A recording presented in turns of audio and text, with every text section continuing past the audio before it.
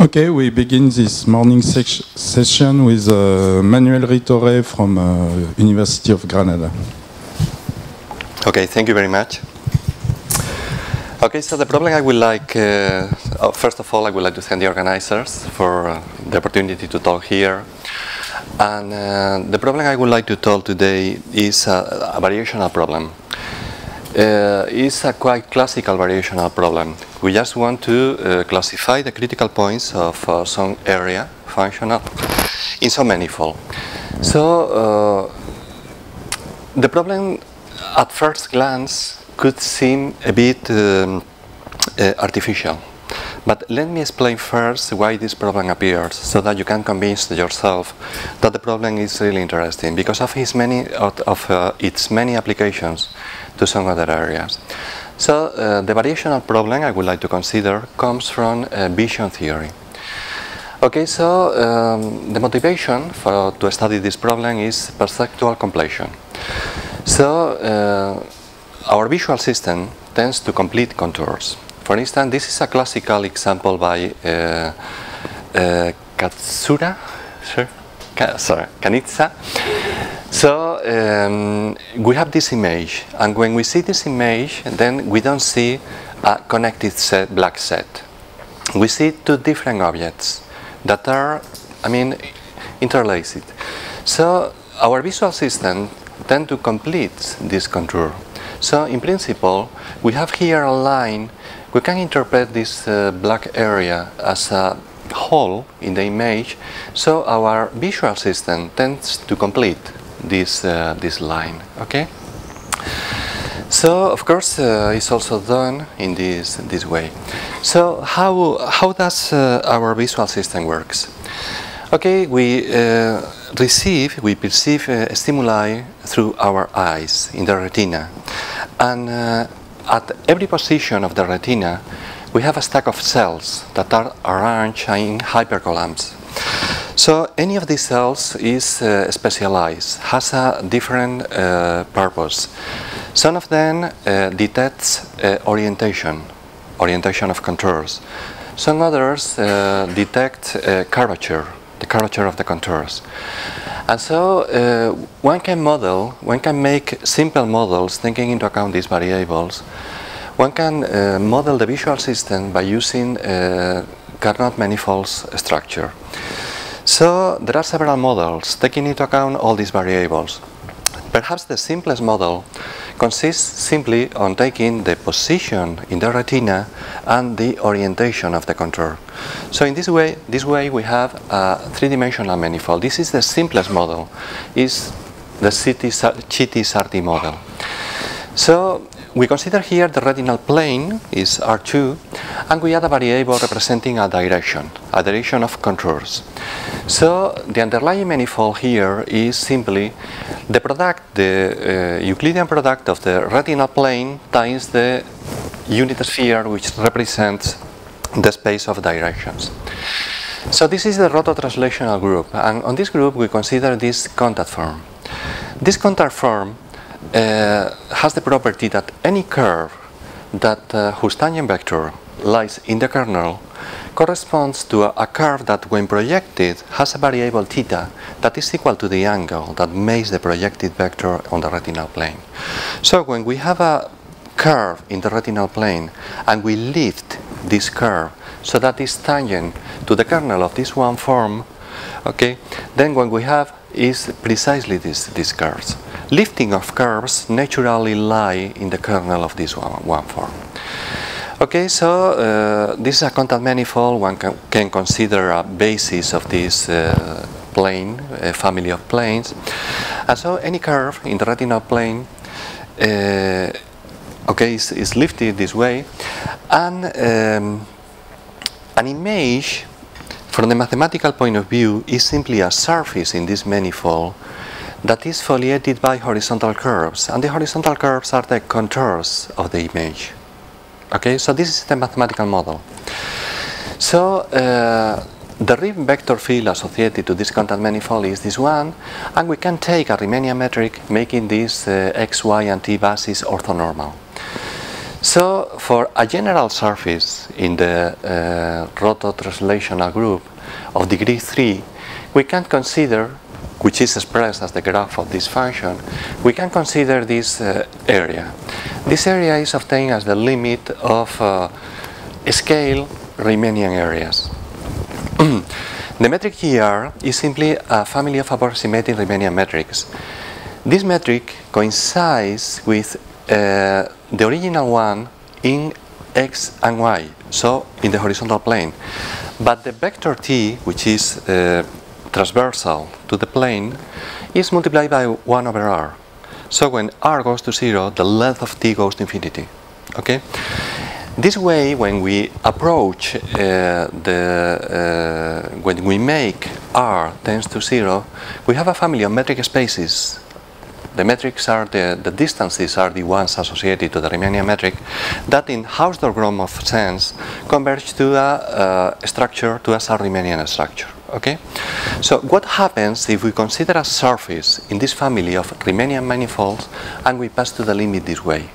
This way we obtain some functional, some area functional that is given precisely by this quantity. Okay? And this functional measures, in some sense,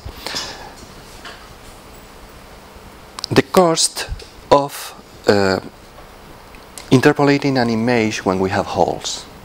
So, if we have an image and we have some holes inside the image, we can try to reconstruct this image. This functional, in some sense, tend to minimize the cost of interpolating this image. Okay? So this is an area functional. And if we think of this vector, recall that the vector x is this one.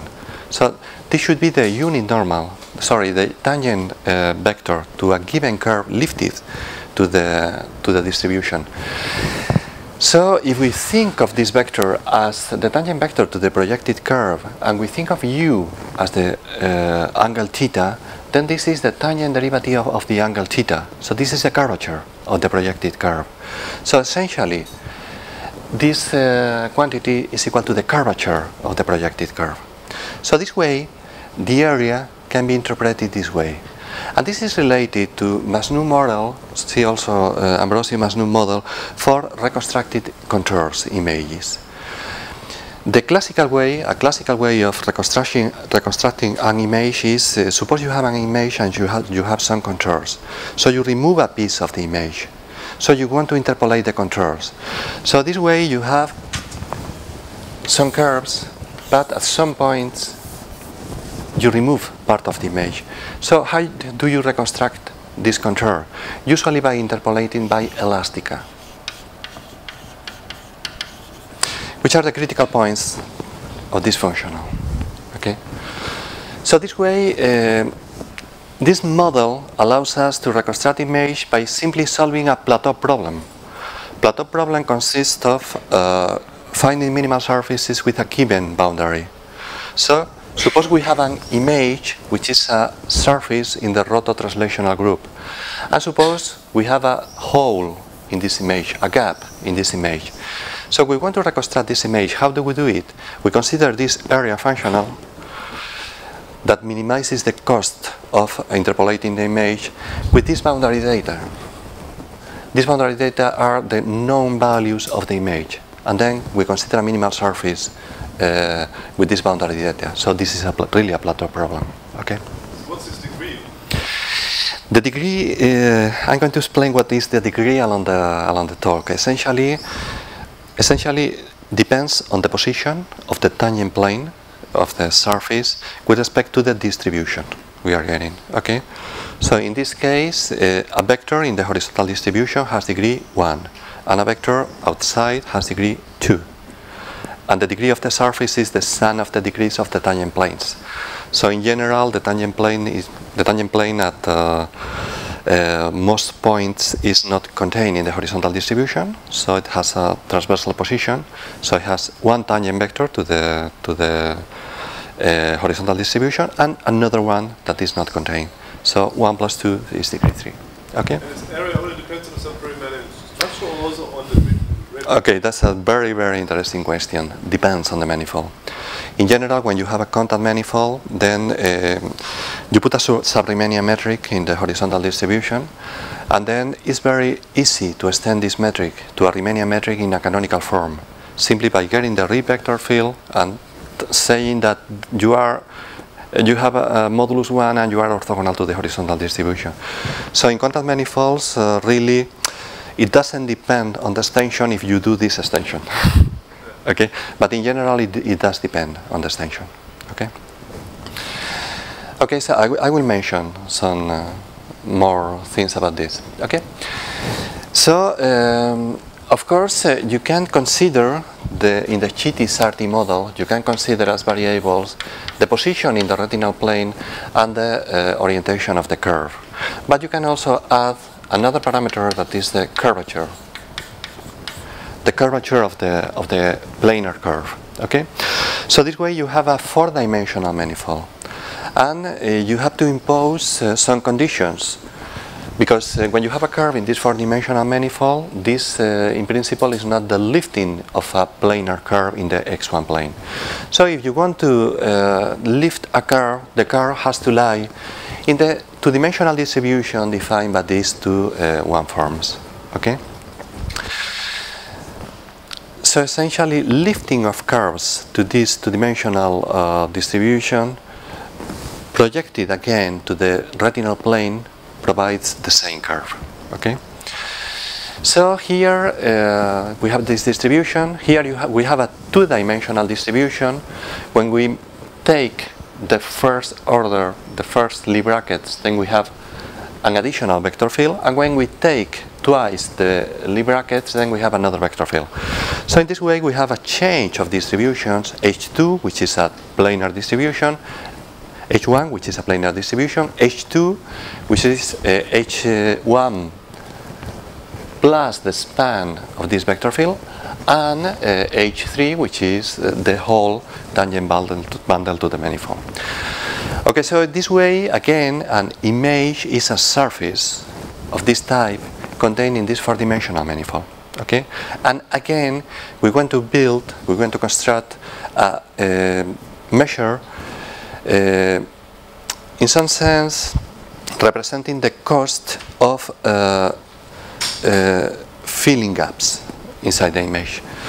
So here, in principle, we could have several choices, because in principle we could have several Riemannian metrics, extending the canonical metric in the horizontal distribution. But the most promising one seems to be the one that makes partial of x, partial of y, partial of theta, and partial of k purely Euclidean. So this way, if we repeat the process, then we have this cost functional in this way. But again, let me remark that this area is obtained as a limit of Riemannian areas, but weighted by some exponent. And this weight depends on the degree of the surface. In this case, the surface has degree 4, because one tangent vector is contained in the horizontal distribution, and so it has degree 1, and the other one is contained in the whole tangent plane, in the whole tangent space, but is not contained in the intermediate distribution. So we have a vector of degree 1 and another one of degree 3. So we have degree 4. So for these surfaces, we can use this functional. Please compare this functional, that is similar but different, to the one we obtained before. Okay. So here we measure 1 plus the curvature square plus the derivative of the curvature square. Okay. Okay. So in short, we want to measure some manifolds by using an area functional that comes from Riemannian approximations, but also depends on the degree of the submanifold. Okay. So to minimize this area measure is quite important for the mathematical models of vision that we have stated. And in general, if we add much more and more variables, then in principle we could have different functionals. So it would be interesting to have a kind of general theory, or at least general methods, to try to treat these kind of problems. Okay. Okay, so this is simply the motivation. So what is known from the mathematical point of view for these problems? Codimension 1 surfaces in Carnot group has been widely studied. In this case, we have the classical sub-Riemannian perimeter, but as I have mentioned, this contact case, the codimension 1 case, is slightly easier in some sense in contact manifold. And in Carnot groups, we have the notion of perimeter. So, okay, we have this is not a special difficult case. Okay, in higher codimension, Franchi, Serapioni, and Serra gave some notions of area for these submanifolds. Indeed, they gave different types of definitions, two different definitions for the area of these submanifolds. Okay, that they do not coincide in some cases. Okay, the degree of submanifolds in Carnot group has been studied by Magnani and Vitone, just in Carnot groups. In this paper, it's clear that the role of the Riemannian metric is essential, in the sense that this is not really a sub-Riemannian problem. The Riemannian metric is very important here. Okay, and the Hausdorff dimension of problem of relating how is related our measure to the Hausdorff measure or Hausdorff dimension related to the sub-Riemannian metric. This has been studied by Magnani and Vitone in Carnot groups for the whole manifold, and for some manifolds for Gessi and Yen. Okay. Okay, so let me start by defining what is a Carnot manifold. A Carnot manifold is simply a manifold, a smooth manifold. We are assuming that all the objects are smooth. This means C infinity. Probably the regularity of the critical points is going to be much lower. But as a starting point, let me consider a smoothness of all the objects I am considering. Okay, so a Carnot manifold is simply a smooth manifold with a distribution that satisfies Hormander's rank condition. This means that along the distribution, the vector fields defining locally the distribution generate the Lie algebra at that point. In a finite number of steps, then computing Lie brackets and adding these vector fields, we get the whole tangent space to the manifold. Okay, so a Carnot manifold is simply a smooth and dimensional manifold together with a distribution of dimension k. K is fixed at every point, satisfying Hormander's rank condition. Okay, so there is a classical theorem by Cho that states that if we have a Carnot manifold, then every 2 points can be joined, if it is connected, every 2 points can be joined by a horizontal curve. A curve whose tangent vector is contained in the horizontal distribution. Okay, so a fundamental hypothesis when looking at Carnot manifolds is the one of equiregularity.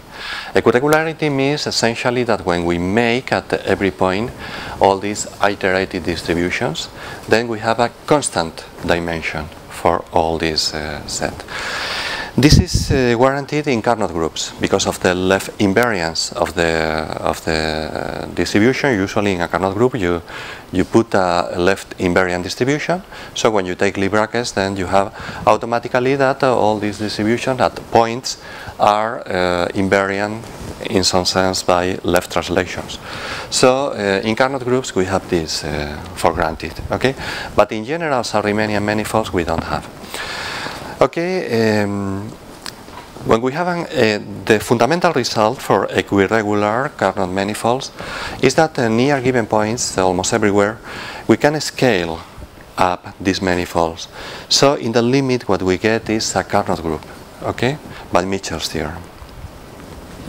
So Carnot groups in some sense are like the tangent spaces to equiregular subterranean, equiregular Carnot manifolds. Okay. Okay, so finally let me define the degree of a vector. Okay, when we have the Carnot manifold, we have a change of distribution. Each one is obtained from the previous one simply by taking leaf brackets. Okay, this way. So in a finite number of steps, S is called the step of the manifold, we reach the whole tangent bundle.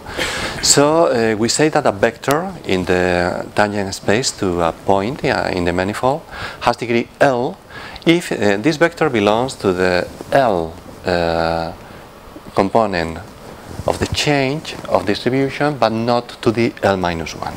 Okay? So in particular, if we have a change of 3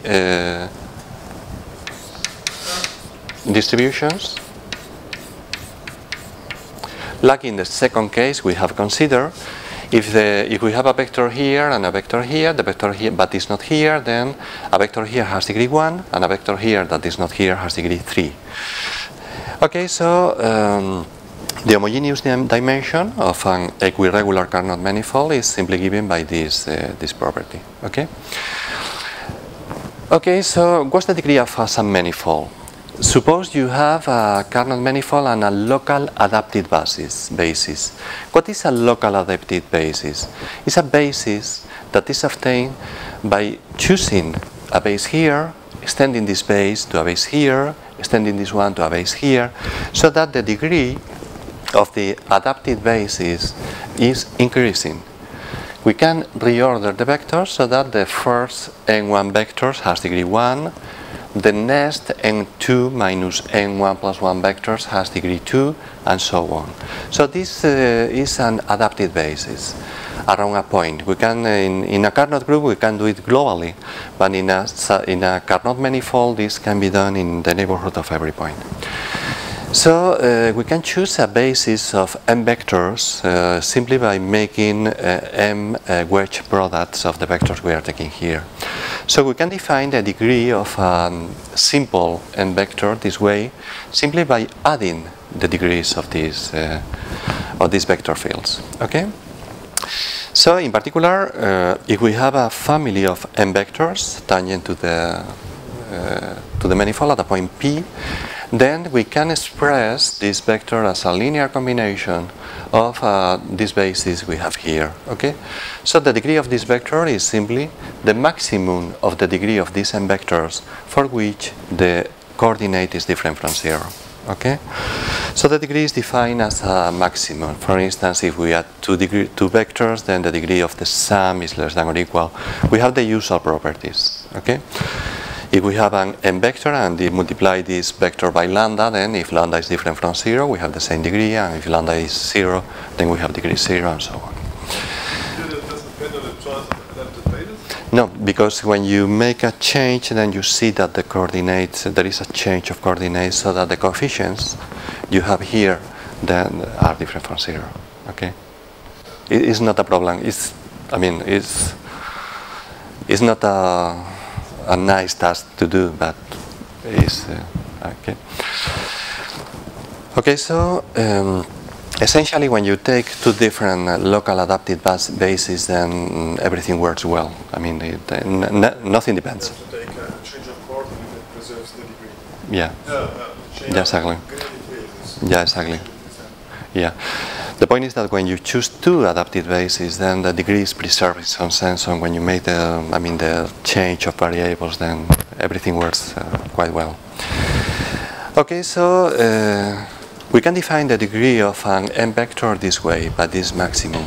So we can define the degree of a submanifold simply as by taking a basis of the tangent plane to the submanifold and computing the degree of this vector field. Again, this doesn't depend on the basis you choose on the submanifold, because if you choose a different one, then you have a change of there is a matrix relating the coordinates of both bases, and the determinant is different from 0. So again, you have the same degree. Okay.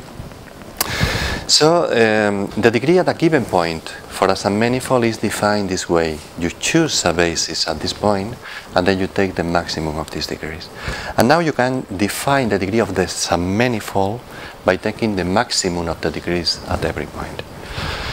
So in principle, if you have a manifold of degree d, then you may have points of degree d, but you also can have points of degree less than or equal to d. Okay? For instance, if you are, consider the case where you are in the Heisenberg group,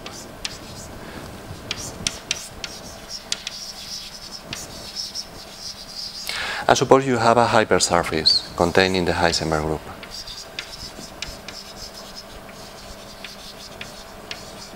Okay? So you have points in this hypersurface where the tangent plane is horizontal, is contained in the horizontal distribution. So in these points are usually called S0. This is the singular set. Then the singular set is composed of the points where the tangent plane is precisely the horizontal distribution. If we choose a basis here, then every vector in this basis has degree 1. So since the topological dimension of the Heisenberg group is 2m plus 1, then this has dimension 2m. So if P belongs to sigma naught, then the degree of sigma at P is 2n. Because we can choose a basis so that every vector is tangent to the horizontal distribution, so it has degree 1, and we have 2m vectors, so we add up and we get this one. But if we pick a point that is not in the singular set, then the tangent plane to this hypersurface intersect the horizontal distribution in a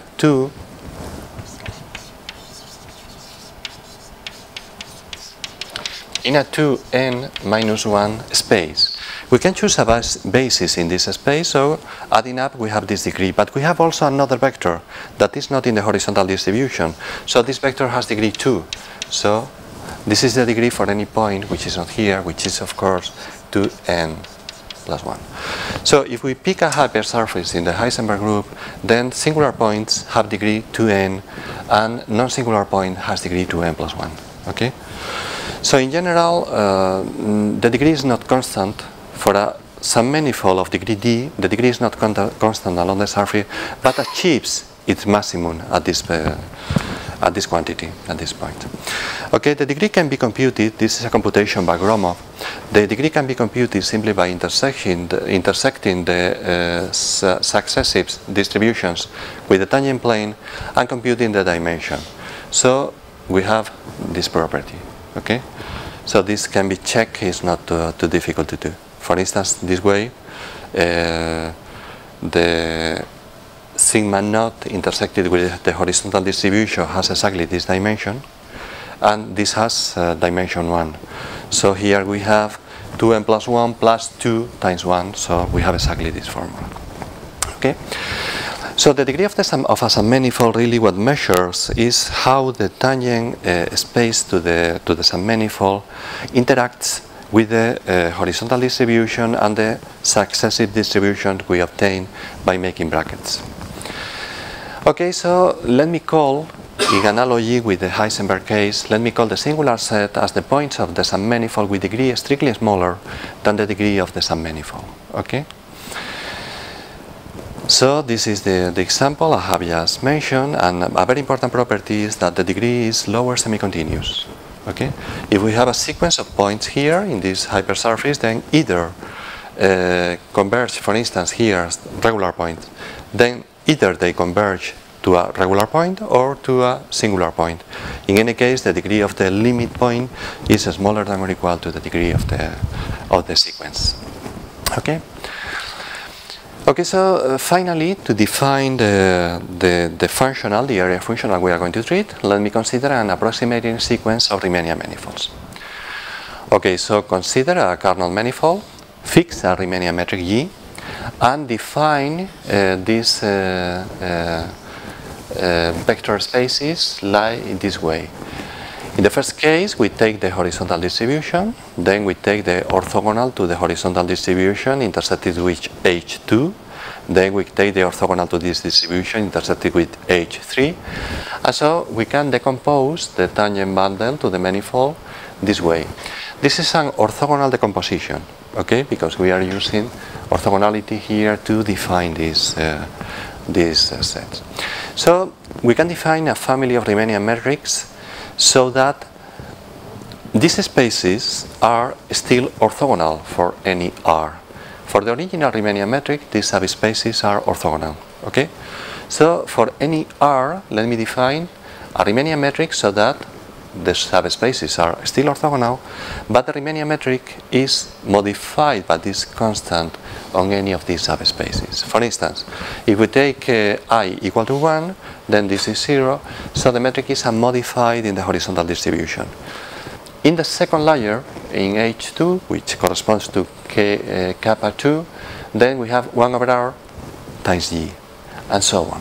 Okay?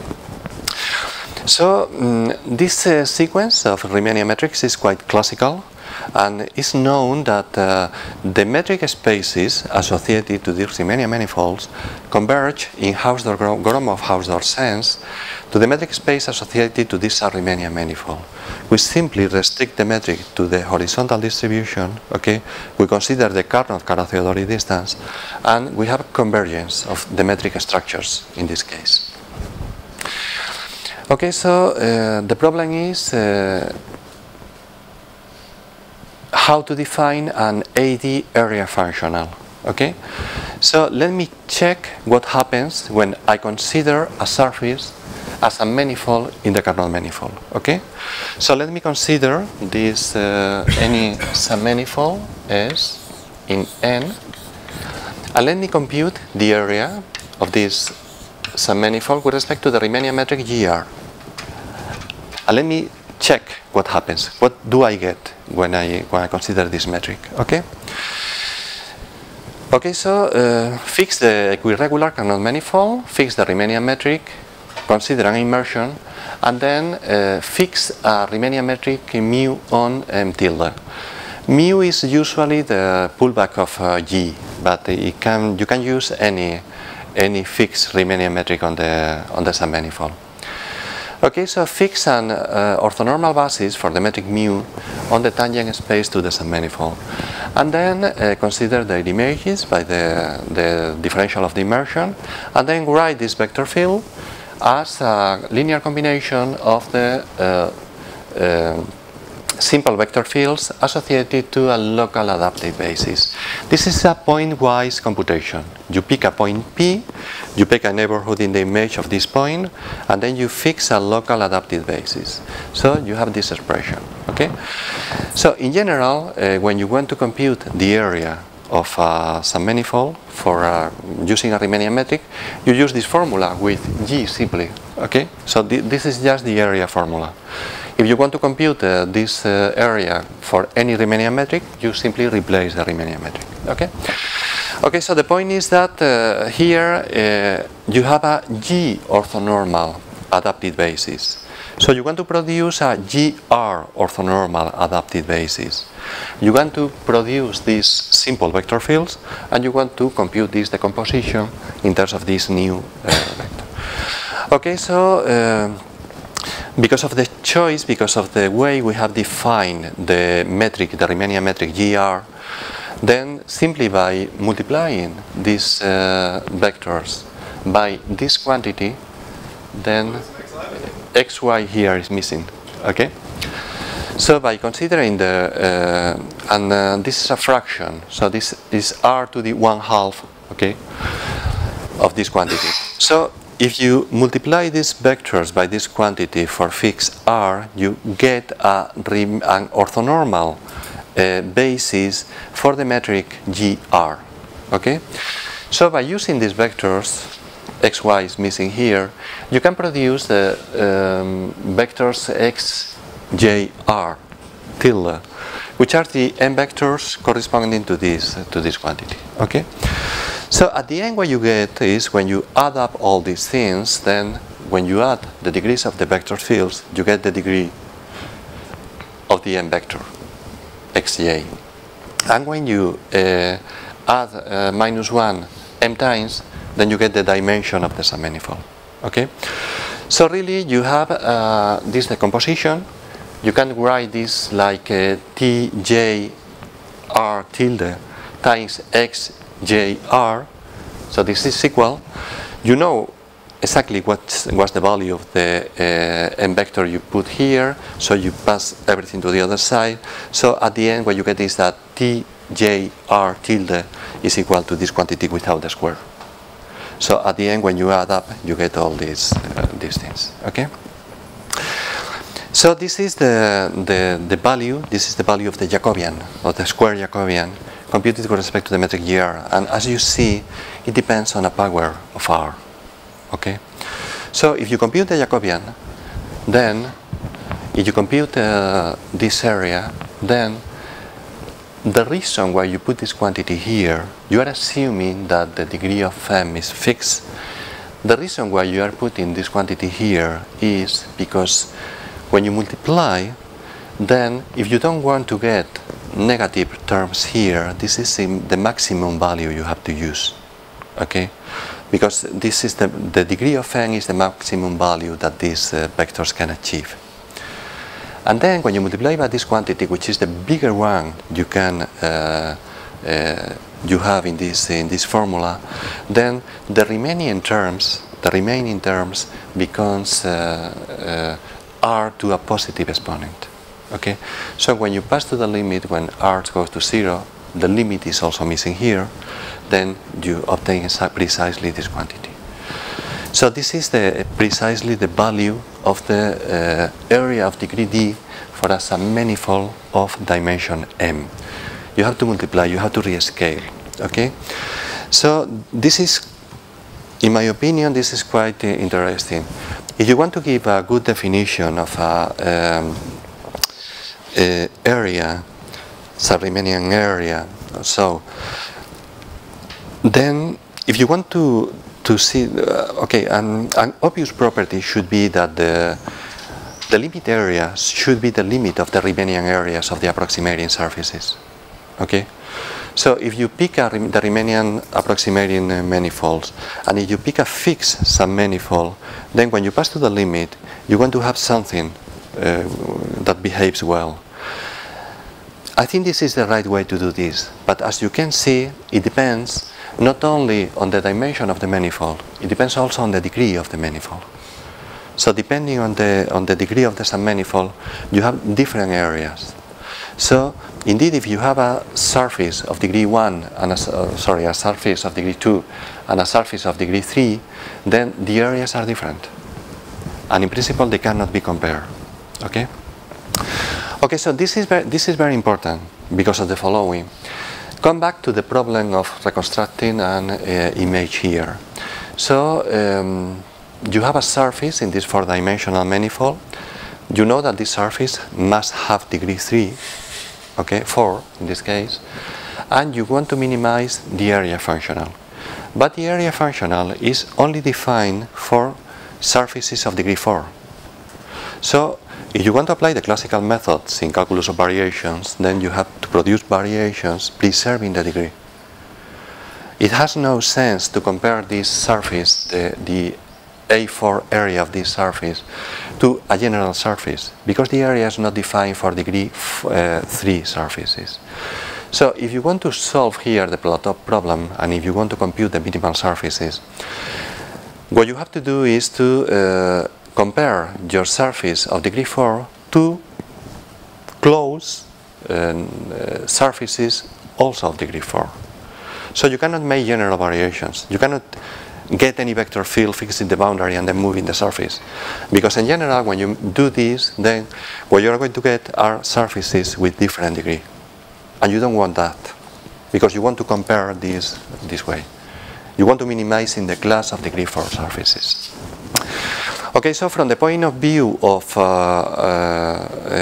variational problems, then we are facing, even to minimize the area, to a problem with restrictions. And the restriction is to fix the degree of the submanifold. Okay? So let me, before going to this problem, which is really the core problem of the talk, let me mention some comments on the AD area. So A1 for degree 1 curves. A degree 1 curve is a curve containing the horizontal distribution. So the tangent vector has degree 1. So this is the length of the curve. In general, this problem does not depend on the Riemannian metric you are getting, because you are measuring the length of horizontal curves. So you only need the metric in the horizontal distribution. The first problem is really a sub-Riemannian problem. It's not a general problem. This doesn't depend on the extension. You can have a Riemannian metric on the horizontal distribution, you can extend it to the whole manifold, and then it doesn't depend on the extension. Okay, this is the classical problem of geodesics in sub-Riemannian geometry. Okay, and for all of you who are aware of this problem is highly non-trivial because of the existence of abnormal geodesics, that these are curves that cannot be deformed by degree 1 curves, and for many other problems. Currently, we don't know even the regularity of these geodesics in general Carnot groups or sub-Riemannian manifolds. Okay. Second, when we have a 2n+1 dimensional contact manifold, then A2n+1 is the sub-Riemannian area of the hypersurface. Okay, but in this way we are extending the metric, the sub-Riemannian metric in the horizontal distribution in a canonical way by assuming that the Riemann vector field is orthogonal to the distribution and unitary. Okay, if we do it this way, then the area does not depend on the extension, but in general it depends. And in general we have many examples where the area we are defining depends on the metric we are putting. So if we start with a metric in the horizontal distribution and we extend it to the whole manifold, then this is going to depend on the extension. Okay, we have examples of this. Okay, so it's very interesting to relate this area and spherical Hausdorff measures in general. So for the whole D, for the homogeneous dimension, this has done by Magnani and Vitoni in Carnot groups, and in general for strictly regular submanifolds, for in general Riemannian manifolds by Guess and G. An interesting remark is that the singular set composed of points with degree strictly smaller than the degree of the submanifold, the D area is 0. So the size of the singular set is 0. This is very easy to compute simply by looking at this formula. Okay, so when you restrict here to the singular set, then this is 0. Okay. Okay, so the problem is to try to understand how minimal surfaces, how critical points of this area behave. Okay, so the first task is to compute some formulas, some variational formulas. Okay, so the problem is that we cannot use general vector fields to deform these surfaces. The problem is the following. Suppose you have this is quite classical in calculus of variation. So you have an immersion, and then you say that gamma is an admissible variation if gamma t are immersions. When t is equal to 0, we have the original immersion. Okay, we assume that the variation, the variation gamma has compact support. This means that almost all points are fixed. All points outside a compact set are fixed, and then assume that the immersion has exactly the same degree of phi of m. Okay, we need this if we want to compute the first derivative of the area D functional, because otherwise we cannot measure this functional. We can only apply AD to surfaces with this degree. Okay, so this is an admissible variation, and of course the main problem is this one. So what happens? Well, when you have a variation, then the associated variational vector field is the initial speed of the variation. Okay, so there is a necessary first order condition. So suppose you have a variation, and suppose that when you move this, the original immersion, you have another variation with the same degree of phi of m tilde. So this condition has to be satisfied. This has to be 0 for all simple vector fields of degree greater than m. When you move as a manifold of degree d, then you have something with a non-smaller degree. The degree can increase or can be equal, but cannot be smaller. Okay? So if you want to have exactly the same degree, then the product with simple vectors of degree bigger, strictly bigger than the degree of the original submanifold has to be, the scalar product has to be 0. Okay? So this is a number of conditions. And this is satisfied alone for p bar p fixed for any t. So when you take the derivative here with respect to t, you reach this condition. This condition is a family of first order partial differential equations. Okay? So if you want to, and this is an infinitesimal condition. This only depends on the initial speed of the variation. So if you want to preserve the degree, then at least at an infinitesimal level, you have to, you must have this condition. This condition, this equation, must be satisfied. Okay? So you have as many conditions as vectors, independent vectors with degree bigger than m you have. Again, this is independent of the choice of the basis, as you can say.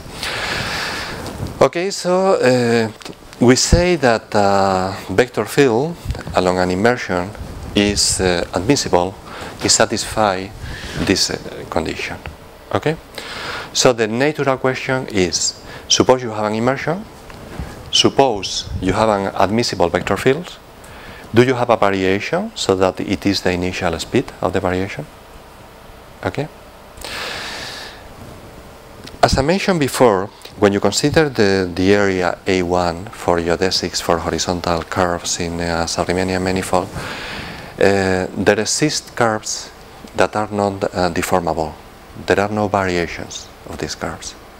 So the problem is highly non-trivial, in the sense that we don't know. In general, we could have surfaces of degree d that can be deformed using any admissible vector fields, a vector field that could be deformed using some vector fields, or that even couldn't be deformed using any variational vector field. So the problem is highly non-trivial. But of course, it's necessary to know, at least in some special cases, when an admissible vector field is integrable. Integrable in the sense that there is a variation having this vector field as an initial velocity vector field. Once you know this condition, then you can apply the classical methods in the calculus of variations. You have a surface, you have your functional, you get all admissible vector fields that are integrable, and then you compute the first variation. So the condition, the Euler-Lagrange condition, is that the mean curvature is orthogonal to all admissible vector fields which are integrable. Okay? Okay, so we have a condition. We have a sufficient condition to ensure that any admissible vector field is integrable. This sufficient condition in the case of one-dimensional submanifolds, in the case of curves, is also a necessary condition.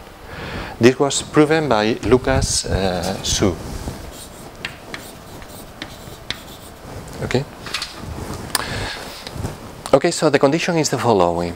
We say that we have an immersion of a given degree of an n-dimensional manifold into a Carnot manifold which is endowed with a Riemannian metric E. So let me consider the dimension. These are the m simple m vector fields with a degree bigger than d, okay, than the degree of the submanifold. So these are, L is the number of conditions, independent conditions that appear in this equation. Okay? Okay, so assume that we have L vector fields, and L, the number L, is exactly equal to the number of conditions we need to ensure these equations, so that for every point there exists a local adapted basis so that these equations are satisfied. If you compare these equations to the integrability equation, you can see that we are saying that this quantity is different from 0, that the determinant of this matrix is different from 0. Okay? So this is a regular submanifold. In general, when you consider one-dimensional submanifolds, curves, in Riemannian geometry, this regularity condition is expressed in terms of the holonomy group of the endpoint map of for curves. Okay? This approach is equivalent to the endpoint map, but the endpoint map is very useful in one dimension, but it's no longer useful in higher dimension. Okay, so this approach is preferable in higher dimensions to the use of the endpoint map to control when a manifold is regular. Regular essentially is going to mean that every admissible variation is integrable. Okay, so here we don't use the criterion given by the endpoint map. We use instead this different criterion. Okay. So our theorem is that when we have a smooth immersion of an n-dimensional manifold into an equiregular Carnot manifold with a Riemannian metric, a regular immersion of degree d has every admissible vector field integrable. So every admissible vector field can be is the initial velocity of a deformation by immersions of the same degree. Okay, so this way, one can start doing the classical calculus of variations as soon as one knows that infinitesimal variation is going to produce a variation that allows you to compare the functionals. Okay. Okay. So the idea of the proof is simply to consider this map depending on several number of parameters, and then we apply the implicit function theorem. Maybe I lost the previous step. So yeah. What do you mean for V is integrable? Integrable means, sorry, I will say that an admissible vector field is integrable, okay, if there exists a variation so that the V is the variational vector field. So we have the variational vector field. It is integrable, Preserves the degree. yeah, if you have a variation so that this is the initial velocity. Okay, that there exists a real deformation having V as an initial velocity vector field. In general, this is not guaranteed, as the case of curves in Riemannian manifold shows. Okay, so a criterion is needed to ensure the integrability of vector fields. This way. Okay. Okay, so the idea of the proof is very simple. We consider a map depending on a certain number of parameters, so that we consider this is the Riemannian exponential map associated to the metric G, and we consider this.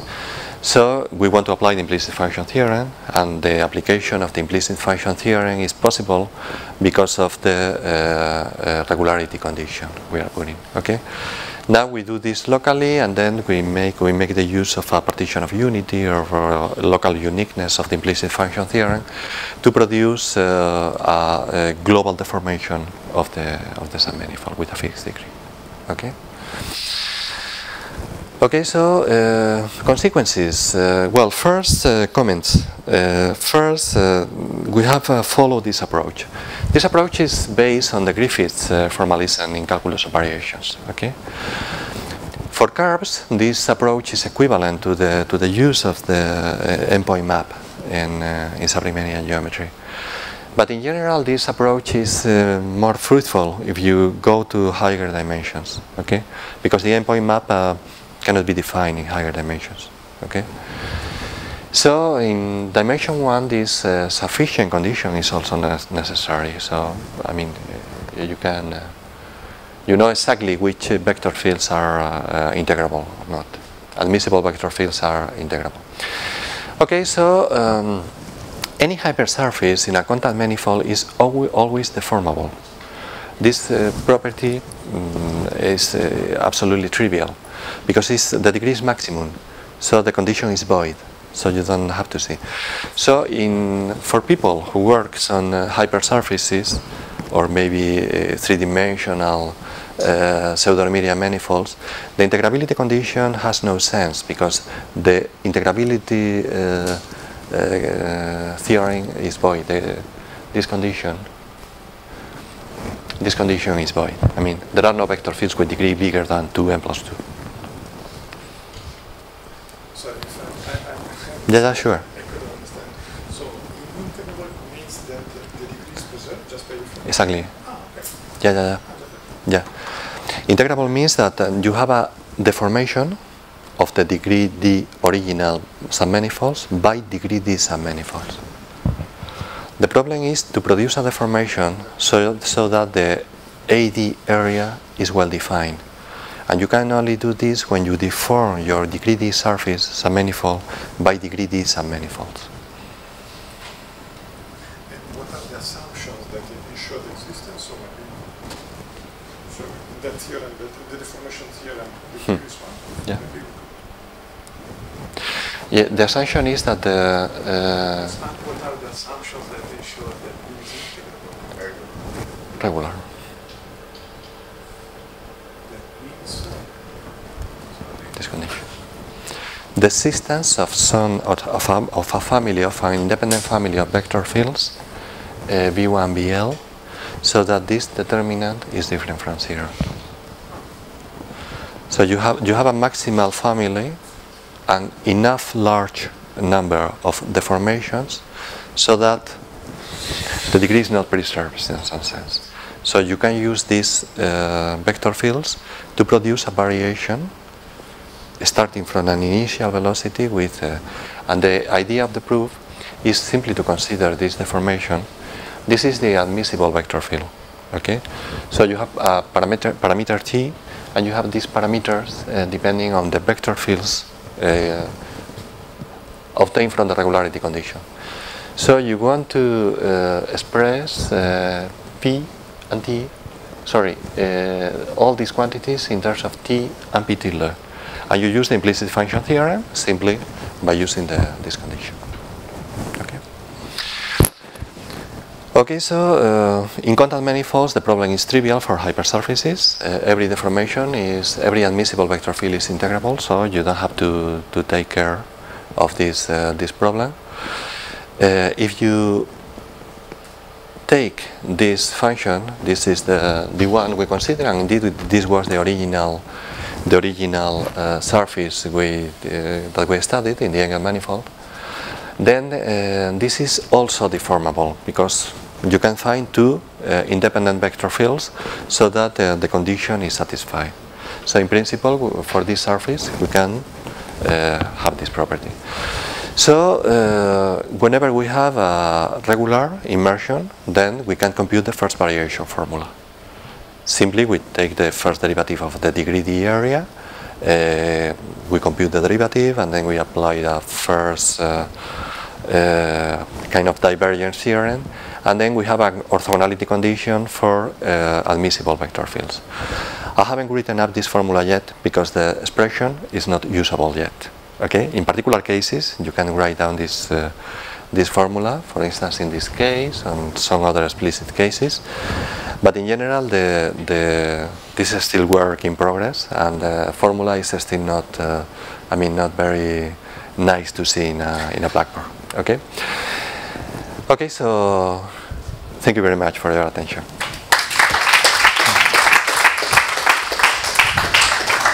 Okay, thank you, Manuel. Some question? So, in a non-regular case, do we also have higher order obstructions? So second order or third order obstructions? In a non-regular case, you could have some admissible vector fields which are integrable and some others which are not. Probably that depends on the rank of the matrix.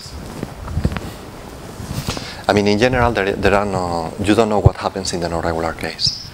Well, for example, if you look at Einstein deformations, you also have such first-order obstructions. When they vanish, then you have higher-order obstructions.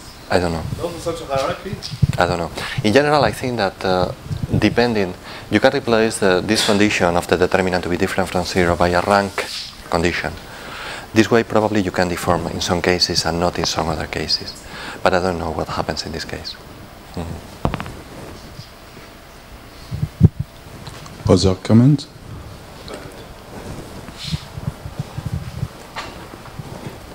Okay. If you wish to consider like a plateau problem, Yeah. Can you show that maybe under generic conditions, the infimum of these areas is actually positive? That the infimum of the areas, yeah. For instance, in this case, in the case we are considering, the area is, if you can, you have the curve and you can project to the retinal plane, the area is always bigger than the Euclidean area. The projection. So in this case, for instance, you can do it. In general cases, probably you have to make some other comparison. But at least for this kind of surfaces, you can ensure that you get something positive, some positive area. Yeah. Okay. Thanks. Other question? In the case, very initial example, so codimension 1, graphical case, you expect that on a small convex ball the plateau problem could be always solvable? You mean in the three-dimensional contact case? Yeah, even in the initial example, x, y, theta. Yeah.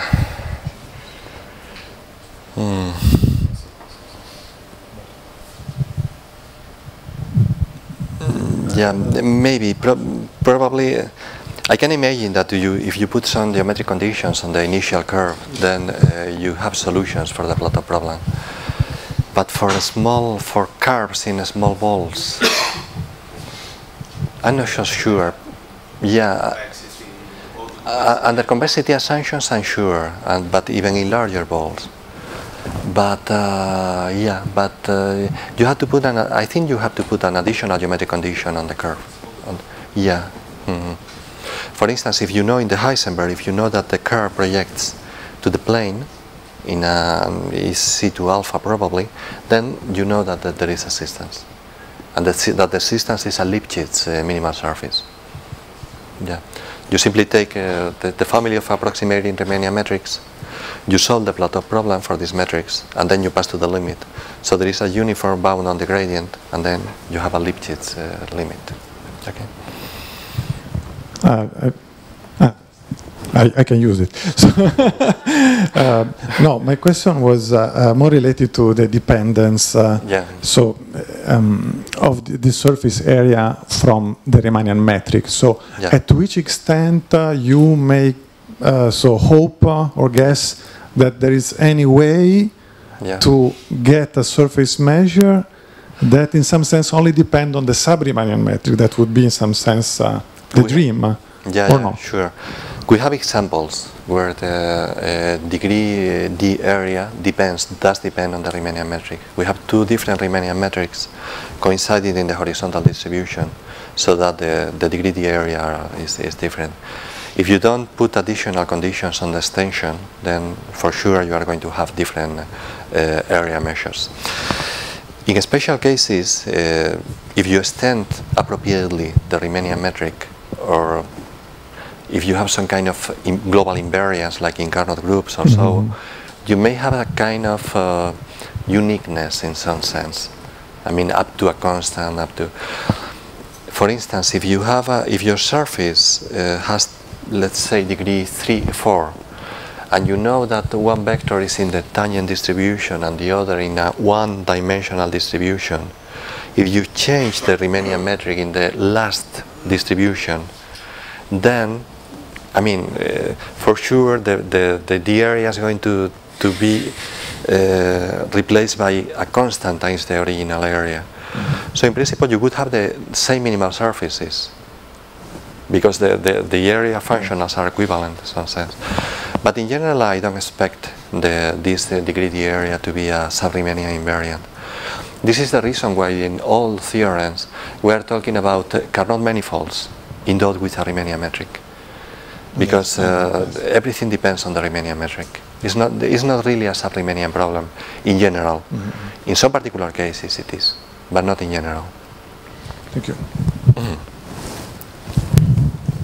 Okay, I propose to follow the discussion around the coffee. Yeah, and we back in at 20. Okay, for the next talk. Thanks, Manuel. Thank you.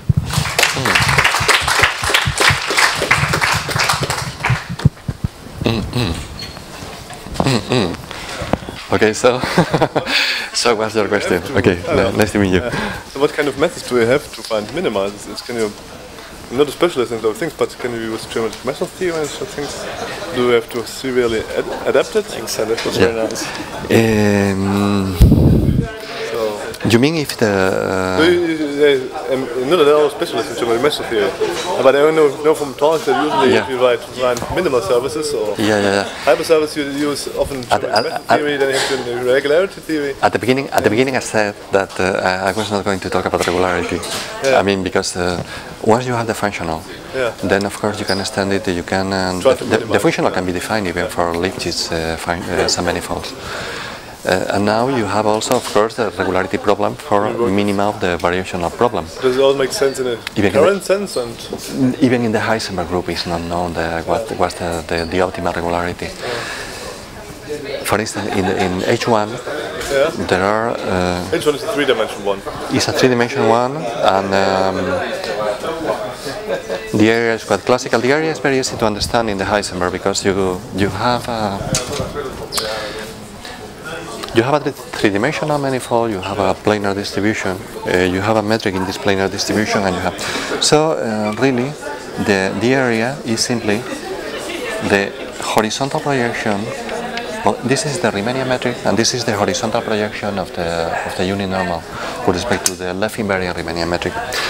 Okay, so this way you have a well-behaved functional, and this can be applied to Lipschitz, even Euclidean Lipschitz functions. Okay, and what's the regularity you expect? You have plenty of solutions of the Bernstein problem that are entire graphs over the xy plane. Bernstein problems are minimal surfaces on the graph. Yeah, exactly. So you have three coordinates, x, y, and t. So you have solutions of the minimal surface equation that are only Euclidean Lipschitz. And they are very nice to see which are the surface. Pick a horizontal line, pick a line in a plane, and then fix an angle function. So that, let's say that the angle is decreasing so that there are no intersections of different half lines. Okay? So this is a planar configuration. Now, lift this curve to the Heisenberg as a horizontal curve, and lift these curves as horizontal curves. Then you have a surface in the Heisenberg group. What? A surface in the Heisenberg group. So this is a global minimal surface, and it's also area minimizing. It's a solution of the Bernstein problem. For any angle function, monotone angle function you set, and around this line is only Euclidean Lipschitz. Depends on the regularity of the function alpha.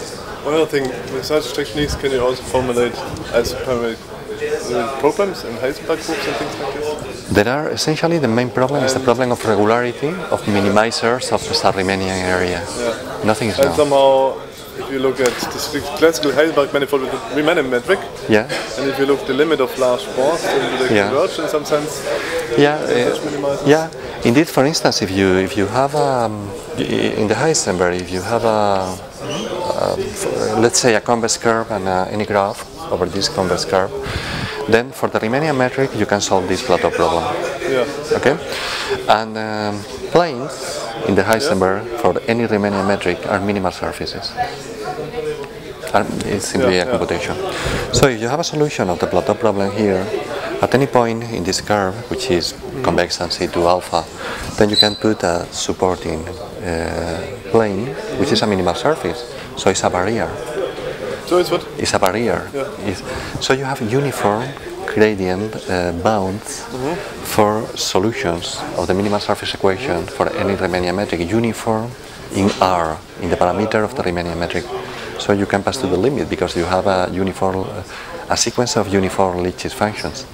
So when you pass to the limit, you have a minimal surface in the sub-Riemannian Heisenberg group. And the limit is Lipschitz. But in general, what is known is that when you have some limits, the limits satisfy some good regularity. You may ask Giovanna Citti. Giovanna Citti knows a lot about these problems because she has been studying viscosity solutions of minimal surface equations. Viscosity means that they are limits of Riemannian minimal surfaces.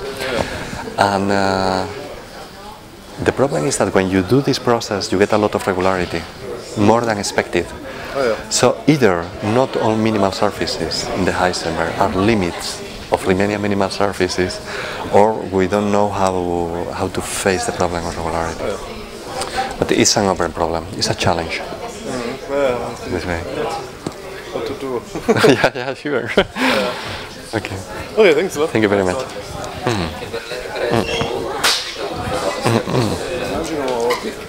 Sorry. Si può chiedere ai relatori di parlare con il computatore, perché se si va sempre io la lavo di qua, grazie. Grazie mille.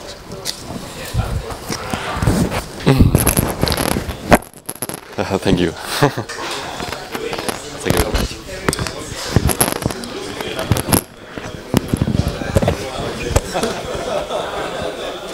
That's good. So one material.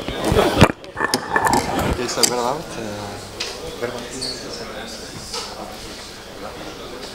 Yeah, now it has been, About 4 years.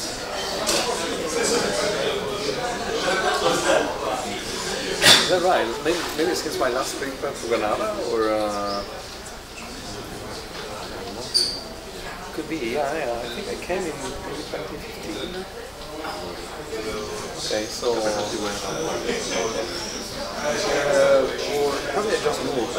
Yeah, we're in the middle, so it was a bit chaotic because we had all our things in the UK, and then we spent 1 year in Trieste after coming back to Italy. But we decided to have the things shipped once we would find an apartment. But in the meanwhile, the moving company went broke. So it was really complicated to have our things back, and so we even didn't know whether they were still there. Eventually, yes, but it was really painful. So I think we were probably in the middle of that. Yeah. So eventually they came like the last week of July, and David Ruiz was visiting. So because we could not arrange for a date, so Ruiz was visiting. So eventually, also his visit was kind of screwed up because of that. So but apart from that, everything's fine. My daughter is now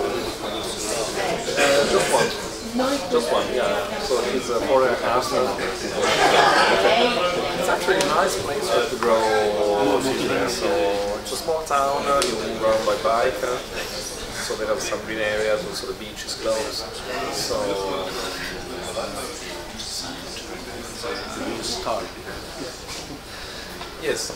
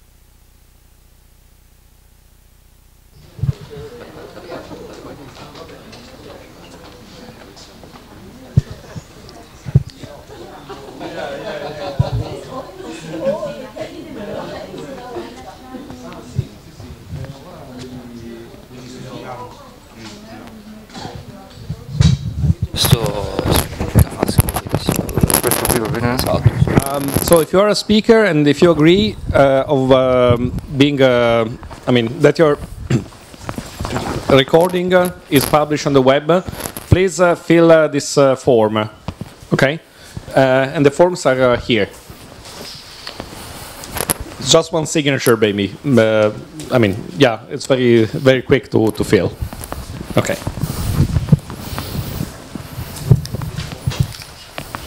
Right.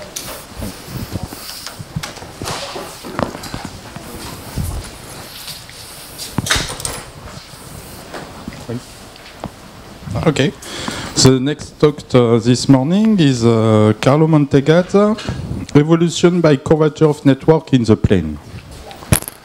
Thanks. Thanks to Andrea and Luciano for the kind invitation. It's always a kind of coming back home when I speak in Pisa. And as my title says, I'm going to discuss a long-term project that is going on for several years now. We started with Matteo Novaga and Vincenzo Tortorelli in 2003. Then with my ex-PhD student Annibale Magni, we had a period that we didn't have any kind of improvement. Then we restarted with the thesis of Annibale. Then, well, Alessandro Pruda is an ex-PhD student of Matteo, and also in his PhD thesis we won, and we started collaborating with Felix Schulze about that, which is one of the competitor group, which is composed by Felix Schulze, Andre Neves, and Tom Ilmanen.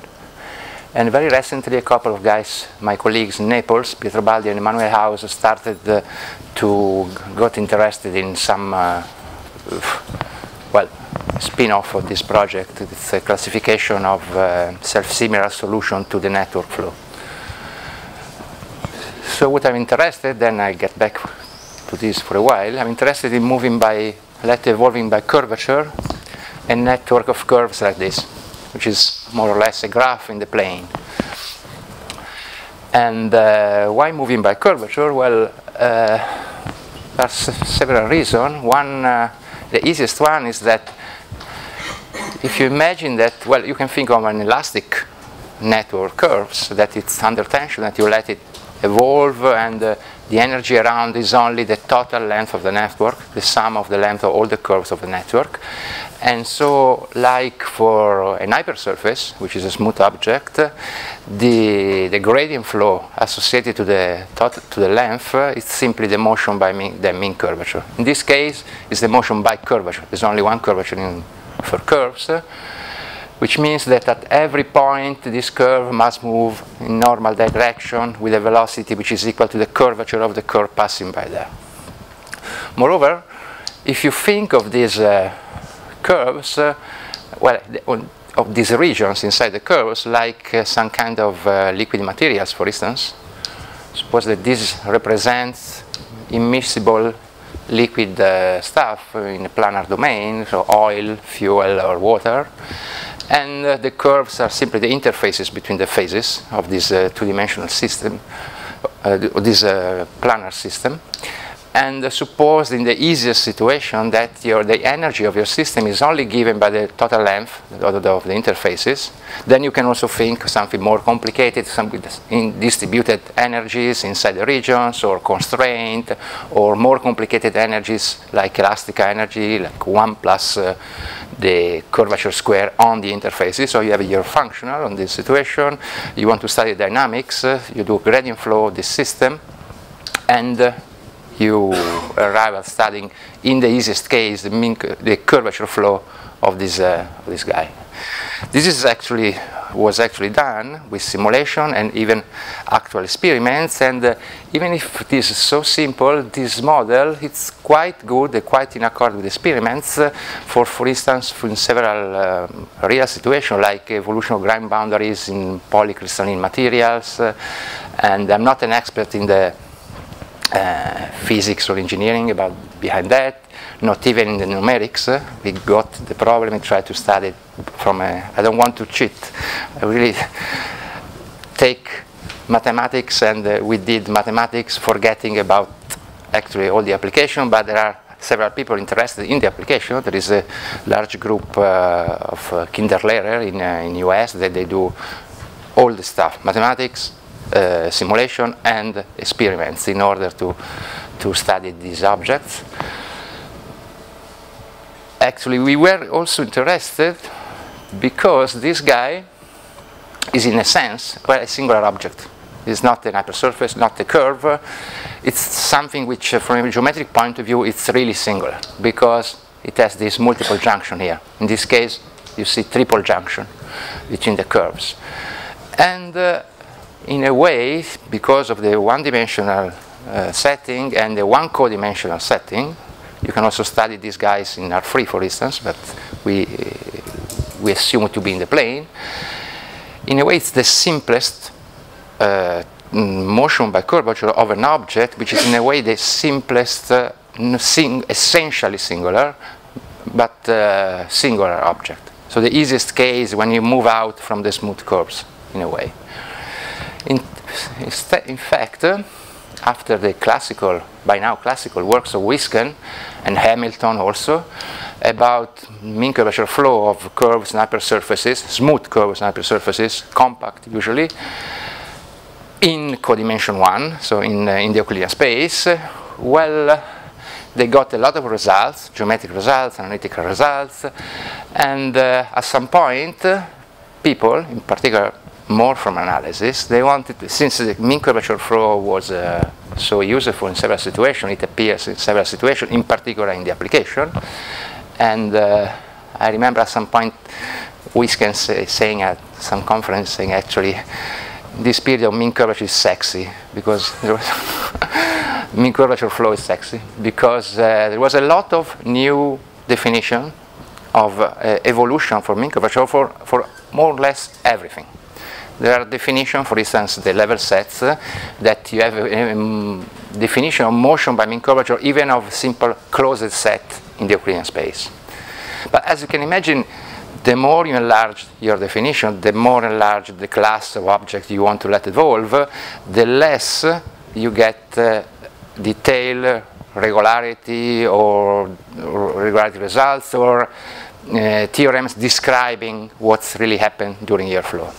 So in a way, we wanted to still use the techniques, to the machinery of differential geometry first and PDEs that Huisken and Hamilton first use it to understand the smooth situation in exactly the to try to see how much you can push all these techniques if you don't want to enlarge too much the class of the object you want to let evolve. So we think that the easiest case was like this. So and try to see if in this case of networks you can use more or less all the techniques that come from the smooth case, from the particular from the differential geometry and PD in particular. Well, also, this is clearly a toy model. We want, well, the big goal would be to do the same in any dimension and codimension. In particular for application. Here, as I said, two-dimensional system, but it would be super interesting if you can do the same for three-dimensional system. So real object, three-dimensional object, where you have interfaces around. Think, for instance, the leading problem would be understanding the dynamics of a cluster of bubbles, for instance, which is the two-dimensional analog of this problem. I'm going to speak about that at the end. Very few. Okay, we try well, we simply started with what Hamilton and Huisken did. We started to extending results to this situation, and at some point we found the difficulties related, as you can imagine, to the multiple junction in your network. The point is that actually the main tool in analyzing the smooth case, in particular to get out estimates, it's maximum principle. In geometric flows, like for the Ricci flow, mean curvature flow, maximum principle is the main tool that you use to get out estimate. In this case, maximum principle, as you all know, can be used if your maximum is at the interior of your set. if you have a smooth curve without boundary, there is no boundary. There is no boundary. Every point is an interior. If the curve is compact, every function has a maximum at the interior point. In this case, it can happen sometimes that the quantities you want to estimate by means of maximum principle, their maximum turns out to, well, at least you cannot exclude a priori that your maximum falls down exactly in the multiple junction. So in a way, in the boundary of your curve. And in that situation, you cannot use maximum principle. In fact, some cases we were able to do some kind of a priori conclusion that the maximum cannot fall down in the boundary, so you can use the same. And in that case, we could use the same arguments that we're using in the smooth case. In other cases, we could not generalize that, and sometimes we need to introduce some extra variational techniques. In particular, some estimates became integral estimates, not pointwise estimates, like when you use maximum principle. This is because in several situations, that I'm going to discuss in a while, this junction, for instance, are triple junction, and the free curves have intersection at 120 degrees, which means that the free tangent vector to the free curves add to 0. If you have 123 equal angles of 120 degrees, the sum of the tangents is 0. And in a way, this, if your quantity is good, that the contribution after integration by parts and manipulation of your integral, when the boundary contribution, in a way add to 0.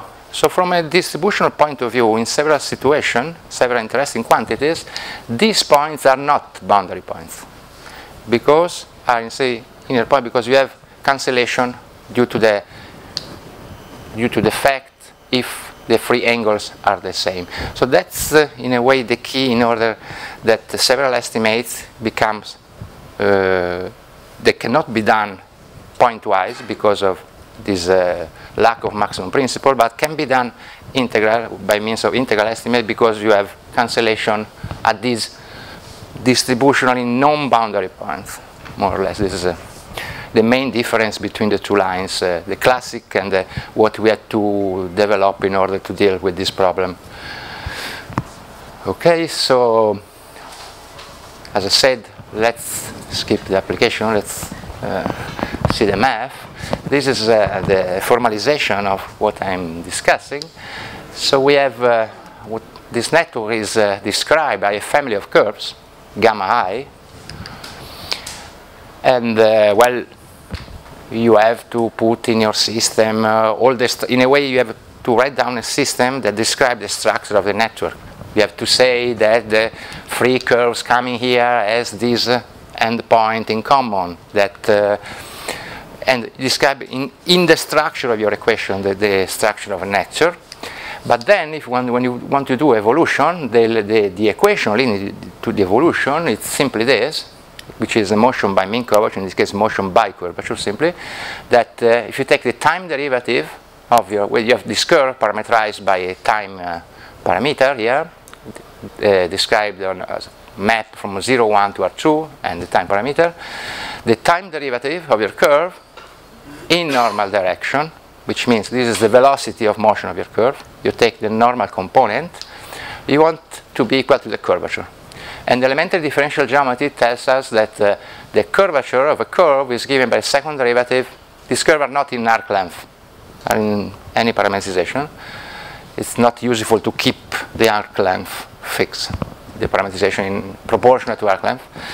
So it's the second derivative divided the square of the first derivative. And this is simply the projection on the normal component. Nu here is the normal to your curve, which is exactly this guy here.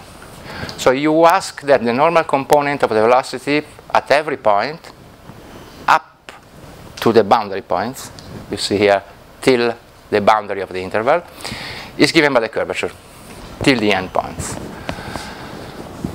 What this means that you have a freedom. Well, now you look for a solution of this, at least to start your flow. This means that you don't ask any control on the tangential part of the velocity, because it doesn't appear here. Which means that if I found, there could be several evolution with different tangential components that solve this one. So a good idea, if you see at this problem, and you go and write down, you linearize and write down the symbol, because of the fact that you are projecting on the normal component, if you write down the symbol, this is a parabolic system which can be degenerate because of this projection. So there is no an easy, ready to be used result in order to have a solution for small time, actually.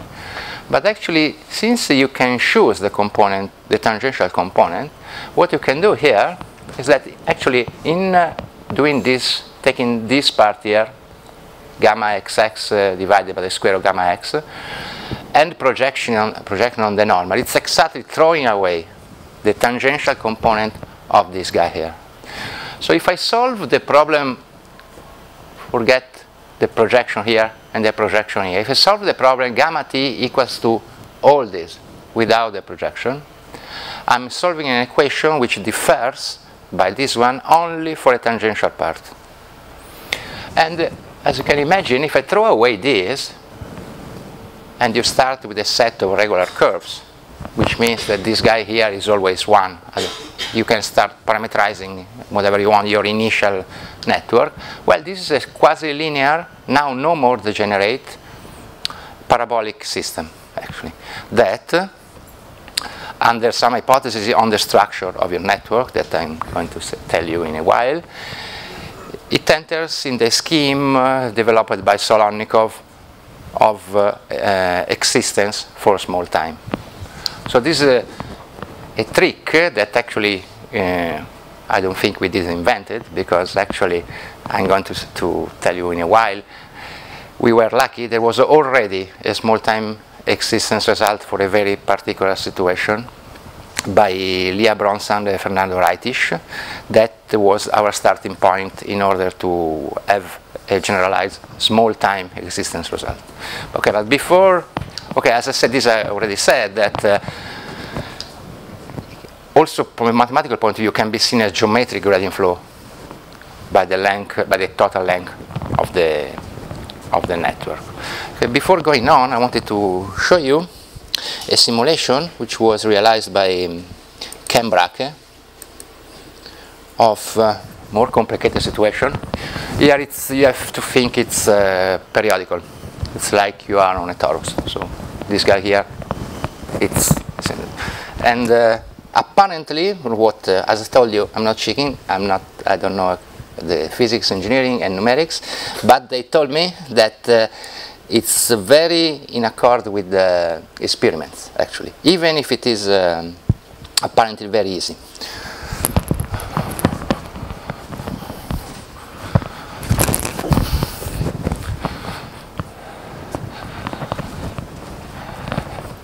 So now, when they get a little bit larger, you can start seeing something. So a very first observation is that larger regions, or actually more precisely regions with more than 6 edges, increase their area.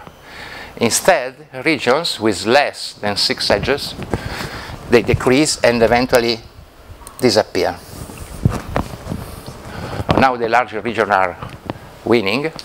And second observation is that, okay, this it happens that there are at almost every time where there is not a collapse of a region or of a single curve, like I'm trying to guess could happen here. So you see there are 2 changes of the structure of your network. The first, the easiest one, is then when a region collapse and vanish. The second one is only when your region loses one of its edges. For instance, this edge is here, before this region is collapsing, is going away. It shrinks down to a point, forming for one time a 4 point here. Instead, For instance, if this region collapses at some point, you will have a 1, 2, 3, 4, 5, 6 point there. Actually, this region cannot collapse, since 6 is a cutting number. Regions with 6 edges maintains their area. So before collapsing, it must happen that one of these edges must vanish. Okay, let's see what happens. And actually, another observation, these strange moments, strange times, when there is a change, are isolated, and in all the other times, you only see triple junction. With the exception of this great set of times, you only see triple junction around, and all the triple junction have the same 120 degrees. Now let's see if this is going to disappear as I... Yeah, I'm sorry. Okay, here there is a small... I was unlucky. Okay, now it's better. Only triple junction around. Okay, let's see if it goes like I bet. Yeah.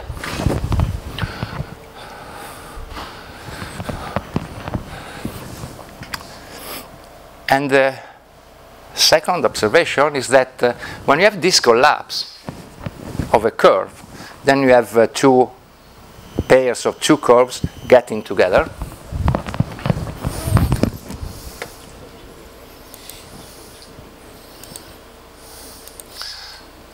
You'll just see. So you have this collapse.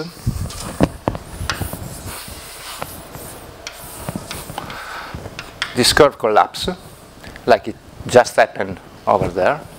And if you get something like this, with 100, 20, 60, 60. And then immediately after, there is an opening in the other direction.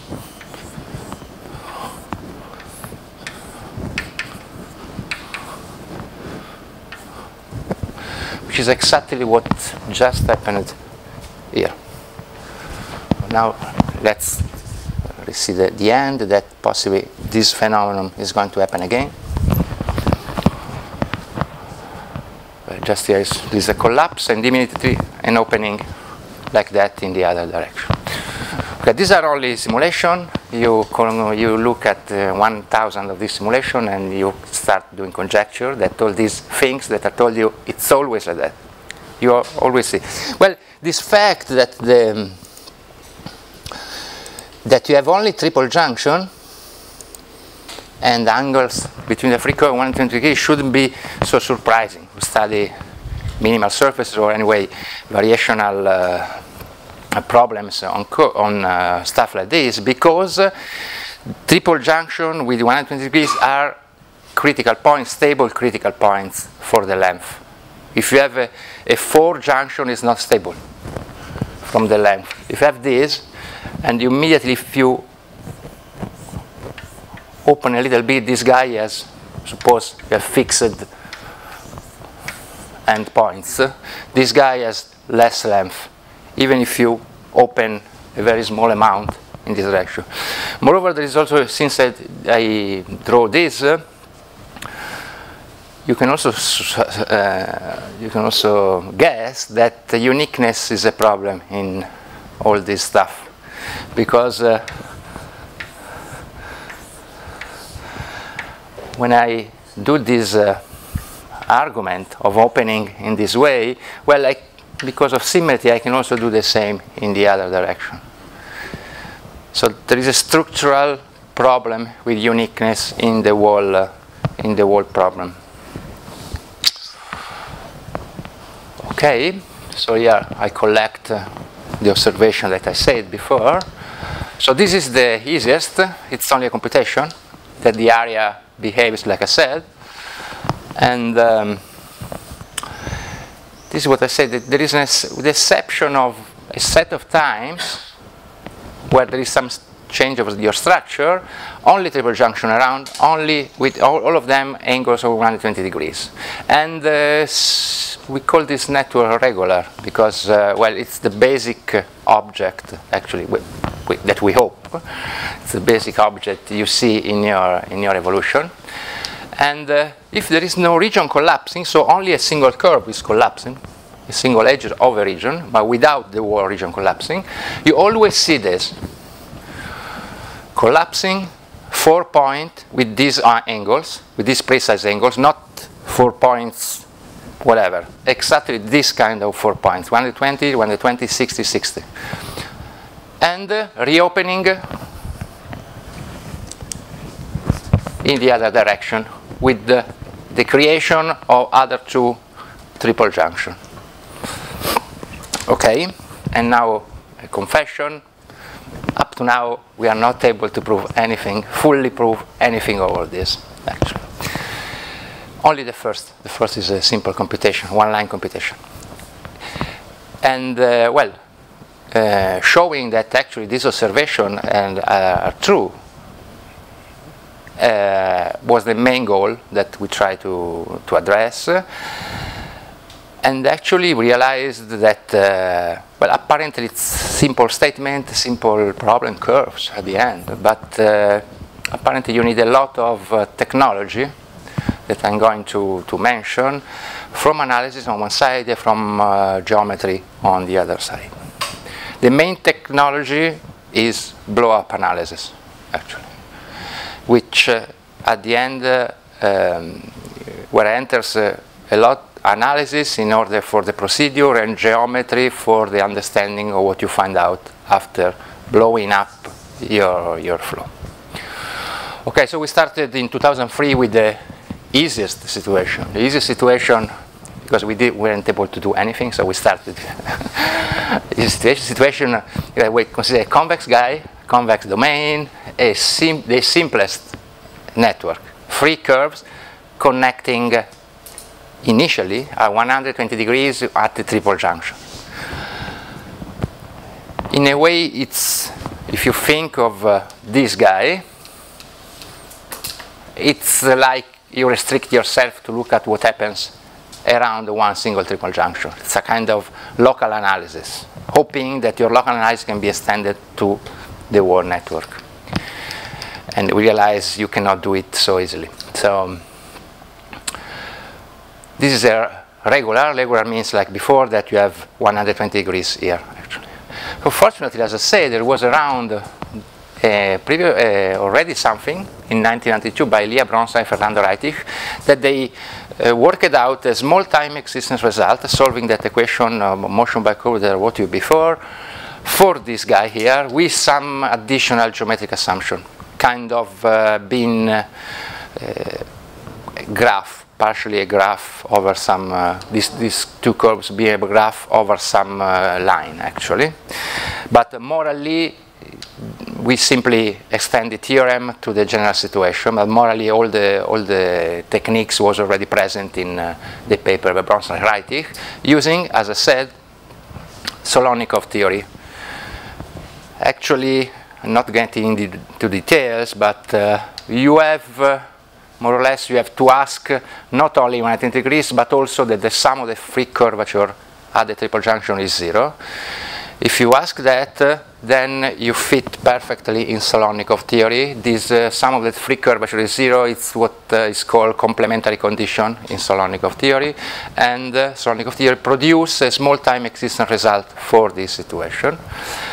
Then you can have a small time existence result without this condition, a sum of free curves, by approximation, by C2 approximation. Well, not by C1 approximation. And what you can see that the evolving flow, the evolving network, the evolving triod in this case, stays regular. Regular means that you still have 120 degrees condition satisfied, which is called Herring condition. Herring was, the problem actually started by metallurgists, that they observed this kind of behavior studying the formation of ground boundaries in metals, actually. And actually, I think the first guy that stated the problem was called Mullins in the end of 60, and also this guy Herring that observed that at the triple junction you always have 120 degrees between the 3 interfaces, was also another people from applied mathematics. Okay, there is immediately a problem with uniqueness. The natural space where you look for uniqueness is two in space is one in time. Actually, you only have unique. We actually by this Salonikov theory, you only have uniqueness if you work in C2 plus 2 alpha, C in space, C1 plus parabolic spaces, C1 plus alpha in time. But if you try to look uniqueness in this natural class, like of curves or hypersurfaces, compact hypersurfaces or compact curves in the plane, and you do usually by maximum principle, here you cannot use integral arguments. You have to use maximum principle, and maximum principle has problems, like I said before, because you cannot use it because you have endpoints. From a pointwise point of view, you have endpoints, and so uniqueness, even in this simpler case, it's still an open problem. We actually hope at the end that for the generic initial data, well, in this case, we hope to prove uniqueness, but for the general network, and we hope for generic initial data, you will be able to have uniqueness. But this problem, no one is able at the moment to say anything, even in this super simple case.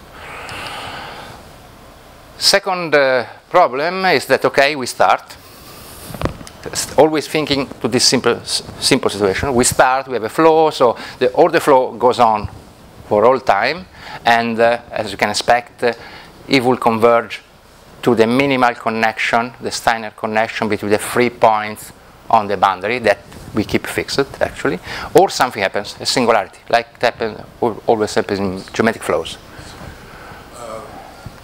What kind of curvature you prescribe at the vertice? Here, no prescription. Let it of the curves which flow. Yeah, exactly. Also, the vertex must move in normal direction equal to the curvature of the curves arriving for all 3 curves. There is one and exactly one direction that satisfies that. So, sorry? So if you are just the point. Sum of the scalar of the curvature, the numbers, not the vectors. No, I'm saying is 0. You take the vector, the curvature vector. No, curvature scalar. Yeah, but there's no. Well, sorry. Well. No, you just go. I mean, at the point you might take the sum of the 3 vector curvature in the plane, and then the scalar. No, the sum of a 3 scalar curvature, not the vector, not the sum of the vectors, sum of the numbers. Okay, yes. That must be 0. Yes, maybe it's the same because you take the sum. No, it's not the same. We can discuss. Anyway, it's clear. But you take the sum of the scalar curvatures. Exactly. Yes, that must be 0. That's a complementary condition if you want to put all this in the Salonikov theory. Complementary condition order 2. Yes, my question was just taking the sum instead of other 4. And the sum is so you have a singularity. You ask yourself why a singularity happens, and what we were able to show independently with this with the other group of the Mann and Schulze and with Annibale Magni, me and Matteo, is that till there is no collapse of the curves, so till the 3 curves they don't go to 0 in length, you have full regularity. So the only catastrophe is that one curve goes to 0, which means that your triple junction went to one of the boundary points. In a way, your triod is trying to get out. In minimizing its length, it's trying to get out of your domain. And you can imagine that, since as I said, that if your flow goes on for all time, you expect that it's going to converge to a minimal connection between the 3 points. But sometimes the minimal connection is not a triad. If you have to take a triangle with this here larger than 120, the minimal connection between the 3 vertices, it's simply these 2. The Steiner point, the point where you have a minimal connection between the 3 corners of a triangle, is interior only, exists only if the known of the free angles of your triangle is larger than 120. Otherwise, the minimal connection is given by these two. So in a way, if you start with something like this, it's pushing to become like this and possibly to get out. If you move and you put your network start here, actually this is going to be something like this, possibly. So it's trying to get out. So it happens that one curve can go to 0, actually, if you have, for instance, in this situation. So if this doesn't happen, well, your flow is smooth for every time, and asymptotically you get the Steiner configuration connecting the free endpoints. Okay, in a way it can be seen as a local regularity result for the flow of a regular general network, like this, for instance, because you are in a way restricting around one triple junction, and you expect that also now, if you don't have a collapse of a curve or of a region, if a region collapses, a curve collapses, obviously. So if you have no collapse of the curve, you have the same result. You hope that without collapsing of the curve, everything is smooth like before, if you start with a regular initial network. Unfortunately, and actually, you know, regularity is a local matter, usually. So we have regularity result, and so why you cannot use it to describe the same, to get this regularity, general regularity result? Well, what we didn't realize that in proving this for this guy, we used kind of geometric quantity around, a kind of isoperimetric style quantity around that we needed in the proof at some point, that it's always larger than 0, larger than some constant. It's not going to 0. Well, actually, it's a mixing between isoperimetric and embeddedness quantity. We don't want, in a way, that curves get too close each other. They cannot get to touch, but not even that. We don't want that we not get close enough, because all the analysis here and also in the general situation is based on blow-up techniques.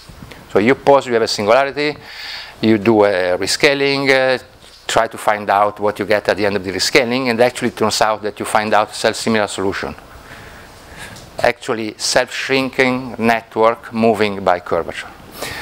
And you don't want these guys, like in several other occasions when you use blow-up technique for minimal surfaces or flows, you don't want that your limit has multiplicity larger than 1. Because larger multiplicity, a line with multiplicity 2 can hide a lot of things. It's not, can be 2 lines going to be together, but also 2 half lines with double that at the end you don't see. So if you really want to get regularity results in all this situation, it's usually very important exclude that what you see in the limit after your blow up as multiplicity 1. And also here, in order to exclude that, well, this is our try to exclude that when you do all this procedure, you don't get eigenmultiplicity guys, is to be sure that curves cannot get too close. So if they cannot get too close or cannot get too close fast enough, in the limit you cannot get eigenmultiplicity guys. And in order to exclude that, we introduce, inspired by the work of Wisk and Hamilton, a kind of isoperimetric embeddedness quantity that in this case, and actually quite funny, in the case that you only have 1 or 2 triple junction around, so quite limited families of networks, this quantity is bounded, is monotone, so bounded away from 0 during the flow. But if you have at least 3 triple junction around, you are not able to prove monotonicity, so bounding this quantity positively from below. And we cannot exclude, I will tell you in a while, we cannot exclude the possibility then doing blow up, you get eigenmultiplicity limits. And this is the main problem in extending the previous regularity result to, to a general network with more than 2 triple junctions. With 2, we are able to do it. More than 2, it's at the moment it's an open problem. So what happens at the singularity? What is this? More precise in this kind of analysis. What happens at singularity? Well, like in this is the extension of the. Well, also. Well, sorry, I should have said before. The small time existence result instead, it's straightforward. It's only a matter of Eiger complication, but the same theorem can be extended to a more complicated network. So this network stays smooth, 120 degrees condition is satisfied, and for a while you have your flow. Then a singularity happens, and what happens at singularity, like several occasions of this flow, at the singularity at least one of the two conditions must be verified. So the curvature could be unbounded, goes to plus infinity, or in this situation, differently by curves and upper surfaces, there is another condition is that that can happen that the length of some curve goes to 0. So you have a structural change. And the theorem before on the triod that I'm saying we wanted to generalize to a general network says that actually these always must be true. Then you can separate cases in if one length is going to 0 and the curvature is bounded, and one length is going to 0 and the curvature is unbounded. But this absolutely must happen.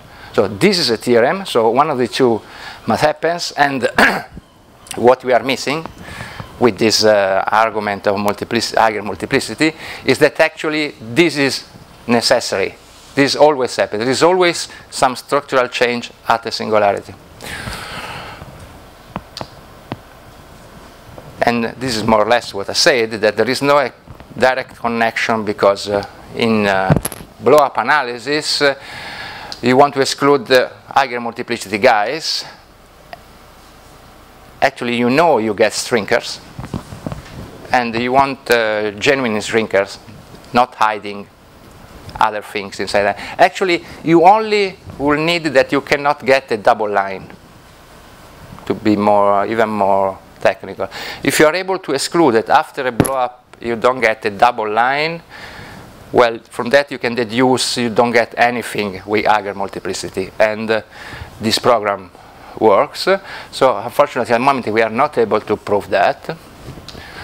You know, blow up, you take your evolving flow, you rescale it parabolically, you enlarge in order that the curvature of the rescaled flows is bounded, so you have enough compactness to pass the limit, and you get a limit flow, which is still a curvature flow of networks, by means of Whiskey monotonicity formula, which also works in this case. You can conclude this as a shrinker.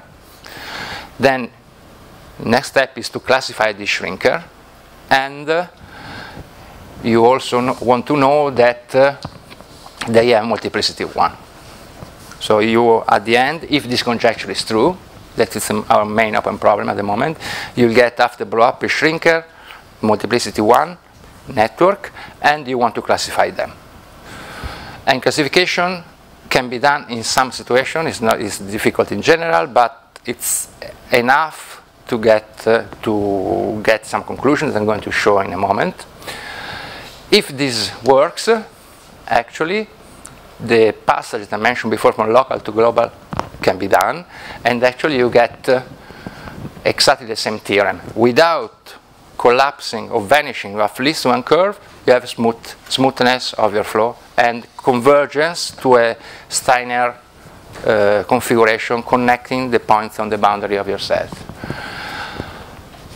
So you always have some collapsing. So to proceed, where you assume you have a collapsing. Now you want to deal with the structural change that I was mentioned before. So we have two situations: curvature stays bounded, or curvature is unbounding in doing this. The first is the easiest, as you can imagine, because if the curvature are bounded, your curves are relatively compact in Lipschitz, for instance, because you have curvature bounding means like C2 bound, so you have after reparametrization Lipschitz compactness, C1 compactness. So when you get to the singular time, your network converges somewhere to some limit network that possibly is a mess, possibly is no more regular, possibly he has to be non-regular. One curve will shrink to 0, so at least one guy like this could be present. Actually, in this case, because of boundary curvature, you also be able to show that it is unique. So we have a unique limit.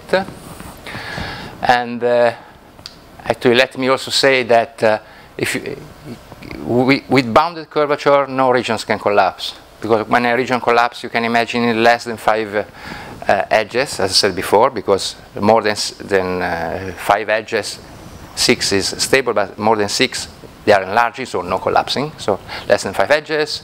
And another easy computation tells you that if you have a collapse of a region, your curvature must go to plus infinity, which are assuming is not the case.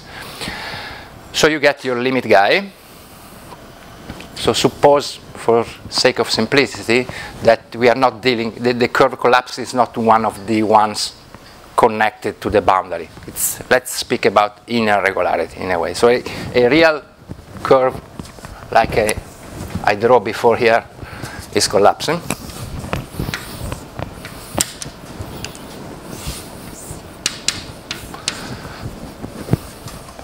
And actually, what we observe, we are able to always all this under multiplicity 1 conjecture. Then we can actually show that this is exactly the situation. You only get, or nothing special, a triple junction or stays a triple junction, or you can get a 4-point like this with angles 120, 60. Exactly the situation. Only this case can happen. So if you have, this is after blow-up analysis, you find out you have only one possible blow-up limit, which is always 2 lines like that, and looking at your flow, you are able to conclude that you can only have this situation. So a single situation in this case, a full description of what can happen in bounded curvature, if you assume bounded curvature. Okay, as I said, forget about if the collapsing curve is one of the boundary, but otherwise you don't know. Okay, then you get this guy. So the second observation is that after this 4-point, you opens like this. So you want to restart your flow. But the previous theorem cannot be used, because the previous theorem, based on Slonnikov theory, only deals with regular networks, or means only triple junction and 120 degrees. Instead, here we have to let evolve something which is as a 4 junction. So you need a new theorem that unfortunately, fortunately, the group Ilman and Elvis Schulze had this wonderful theorem, actually in my opinion, that they were able to say that if you take any initial network, the more general you can imagine, any kind of multiple junction, any kind of angle between them, there was only a technical hypothesis that the curves getting to a triple junction cannot have the same tangent. So you don't have cusp situation. You have real positive angles between the curves getting to a multiple junction. They were able to find a flow which is a smooth flow, regular, only triple junction and 120 degrees for every positive time. And actually, you cannot expect that time 0 and positive 0, you have a strong convergence. In fact, actually, it's smooth over a positive time, but in general, it's only a bracket flow that possibly several people here knows. Kind of geometric measure theory definition of motion by mean curvature, possibly the first generalized definition of motion by mean curvature. In particular, is not C1. The regularity is not C1 up to time 0. Look, but instead, this is true because actually, look at this. You have this. This curve is collapsing, and you get this. So the convergence to this limit, as I said before, curvature is bounded, so you have compactness in C1. Is C1 convergence to this limit. But when you restart, and actually, this is getting the detail is what is described by this theorem in this special situation. Here, there is an immediate jump in the corner. For every positive time, here, these 60 degrees angles becomes 120. So this is not C1. It's not a symmetric situation. But in fact, this is smooth flow. And this is Bracke flow, not C1, a weaker. It's C0, Kuratowski, but not C1 convergence. Morally, it's kind of measure convergence in the tangents, more or less. So our analysis on this side and this theory on the other side describe that perfectly in accord with what we have seen under multiplicity 1 conjecture. Otherwise, this is so if you run their flow from your initial regular situation, they say for every positive time or every positive time is regular. It's 100, only triple junction, 120 degrees. So if you run from a already regular situation, that's an open question. We all think yes, it coincides with the other, with the one that we found out directly by PDEs. Yes. Well, no, I wouldn't say open question. You should, if you write it down, I think you can do it. Yeah, but if it maintains regularity, it cannot be the same because you observed some singular time. Okay, wait. No, but this is small time theorem. Oh, this is always per small time. Per small time is the same. Okay. Yeah. Okay, it's not written down, but we all believe that in the regular situation, the two results coincide. Okay, so now we know how to continue the flow in this situation, curvature bounded, and this is better than my drawing. This is what we call a standard transition, so collapse and opening. And this is another example, nicer in my opinion, that we have this theta guy. There is a collapse of this curve, you get this, and then you have this old eyeglasses situation.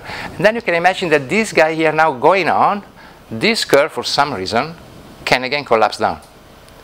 And you get again something like this with different angles actually. Invert this will be 120 here, 120 here, 60, 60, and it opens like this. So you could have the phenomenon of oscillation of shape between 1 and 2 for several times. And that it's an open problem if it can happen actually infinitely times. Or the time where you have this can concentrate or so on. It's an open problem. So, if I understood correctly, if you combine your result with their result, in some sense you are able to get rid of possible non-uniqueness issue? Or? No, all of this is under non-uniqueness. There are no uniqueness theorem in all what we said. Not in our existence result and not in this. It's not, there is no unique flow. It's not unique. Okay. Absolutely. Okay. It's even more weak here in this situation. Yeah. In the other case, it's a matter of regularity of the space where you look for uniqueness. Here, it's really, the theorem, unfortunately, is not so quantitative. It's extracting subsequence of flow till you find out the right Bracke flow, partially without estimates, which is a problem that we would like to have a better, stronger result with estimates in the flow, the Bracke flow that you find out by this theorem. Actually. There is a way to continue the flow, but it's not unique. Yeah. But we expect that generically you have uniqueness. But as I said to you, with the diagonals of a square, well, it's a static situation. But, well, suppose you perturb it a little, but you can expect that you open this direction, open the other direction, so there could be an example of non-uniqueness. We expect non-uniqueness in but non-generically. We expect generically in initial data you have uniqueness. But this is a very far, in my opinion, open problem up to now. Okay, second situation you have curvature unbounded. Well, second situation, some curves are going away and curvature is bounded. Again, blow-up methods. But now there are two problems. First, you're not able to get a unique limit when t goes to the singular time. A unique network here. And also you cannot have uniqueness of your blow-up. Moreover, the blow-up here can be a lot, even if you assume multiplicity 1. Classification is an open problem. And the local structure, as you can imagine, influence the possible blow-up. For instance, if you have a tree, you can only, the complexity taking a blow-up cannot increase. So if your network is a tree, your blow-up will be a tree. And tree blow-up, shrinker, which are a tree, are classified, for instance. So in special situation, you can also deal with the case where the curvature is unbounded. And actually, for instance, if we still have multiplicity 1, and you are dealing with a tree, actually the curvature cannot be bounded, because by means of this argument you get a contradiction. You classify your blow-up, you see that they are only the same one of the previous situation. That means you can infer from that the curvature could not be bounded. You find a contradiction. So actually, when you have a free, this situation simply doesn't be there.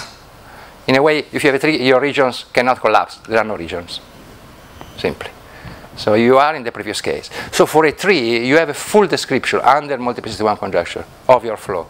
Collapsing, only this, only standard transition, then reopening this way. And then you can start asking yourself more complicated questions like the one about the geometry, if you can have oscillation of shape infinite times, for instance, or concentration of singular time, or converging at infinity to something.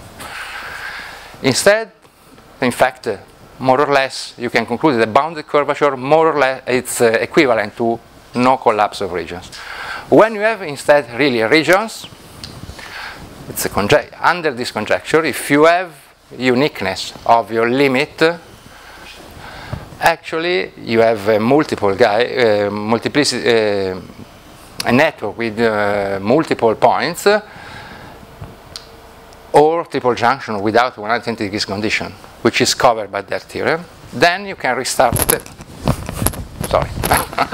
you can restart again by means of that theorem, actually. But let me tell you, even if we have this, the control on what's happening is less precise. Here we have a really precise and full description of this transition. In general situation, it's less precise, actually. And as I said, the natural next question, after we are able to do all this, it's asking, for instance, if the number of singular time is finite. So you expect, if you look at the simulation, I didn't write it, that the complexity of your network is decreasing in a way. Regions are going away, curves are disappearing. Usually, after a restarting, you don't get new regions or too many new curves. Look at this. For instance, you only get one curve, so at least from here to here, complexity is, we can discuss if it is the same or less. And length, total length is decreasing, so there should be some quantity, mixed geometric combinatory quantity that is decreasing during the flow. That prevents the fact that singular times can be infinite or concentrating, actually, or not discrete. The weak conjecture is that the singular time are discrete. The strong conjecture is that they are actually finite. At some point, the structure of your network stabilize and converge to the minimal connection between the points on the boundary. This I already told you. The main problem of multiplicity 1 conjecture, we only were able to prove with very low complexity networks, only with 2 triple junction around. There are several, and in this case you can have a full analysis. There are several. These are more or less that were studied. One triple junction here. This is what is called bracket spoon, actually. These are eyeglasses, broken eyeglasses, and this is theta. This is Steiner, and so these are more or less all the possible topological structure, and they can be fully analyzed in the flow, with the open problem of the discrete set, the fact that the time of singularities are finite, or the oscillation of shape phenomenon. So let me conclude. with the open problem and search directions, well, as I mentioned several times, there are several uniqueness issues around, and what we hope it's a kind of generic uniqueness result that it's, in my opinion, very far at the moment, but should be there. Multiplicity one conjecture, and the same uniqueness of the blow-up limit network singular time. That this is not necessary for if you deal with a tree, but if you want to deal with a general case, you have to prove also this. So if you heard me speaking about these things months ago, I was more confident in being able to prove this one, but instead recently I'm more confident. I changed my mind. We changed our mind. We are more confident in finding a proof for the multiplicity one conjecture that at least will set the case, interesting case of the trees. Stronger estimating the starting theorem, as I told you, it's partially non-quantitative, the theorem of restarting, and having quantitative estimate, more stronger quantitative estimate in the starting theory will affect also the conclusion about the time, the number of time of singularity, because it will be possible to use it to say that there is you cannot have a singularity immediately too soon after another singularity. Will give you some time of relax between another change of structure. And the same finite singular time. This is more technical because related to the blow-up. Actually, the main goal would be do two-dimensional in R3. Okay. Double bubble, it's the easiest case. Where cluster of bubble would be the super main goal, but well, the easiest case is the double bubble. The general case is even more complicated because you can have stratification on free level surfaces, interface, one-dimensional interfaces where free surfaces arrive, and points with several. Think of the interior of a tetrahedron, or the carbon atoms. You can have all these surfaces arriving and stratification with the points where they can see 4 regions arriving there. So all these guys must move according to the, so your system becomes more complicated, and actually at the moment, only for situations like double bubble, around there is only the short time existence and uniqueness in the special classes by Depner, Garker, Kostasa, and instead the short time existence, a stronger theorem with estimates. Here is more or less with not several estimates. Here there are estimates on the curvature for, again, spatial initial interfaces like double bubble, not interfaces where you have 4 guys coming at the same. So there is no level 0 stratification of your interfaces. And that's all for the moment. And let me thank you for your attention.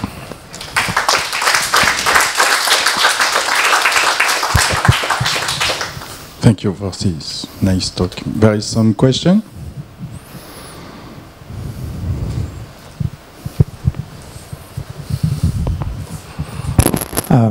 I was just curious about the first picture, the first animation that you show us, and you mentioned that in fact many things are hard to be explained from the mathematical point of view. So the fact that you have this region with less than 6 size. No, that's the only one which is rigorous. It's easier. So you can show that if you have less than 6. You compute. It's one-dimensional Gauss-Bonnet. Okay. You write down the time derivative of the area. You know the corners, 120. You use the geometric invariant. So, yes.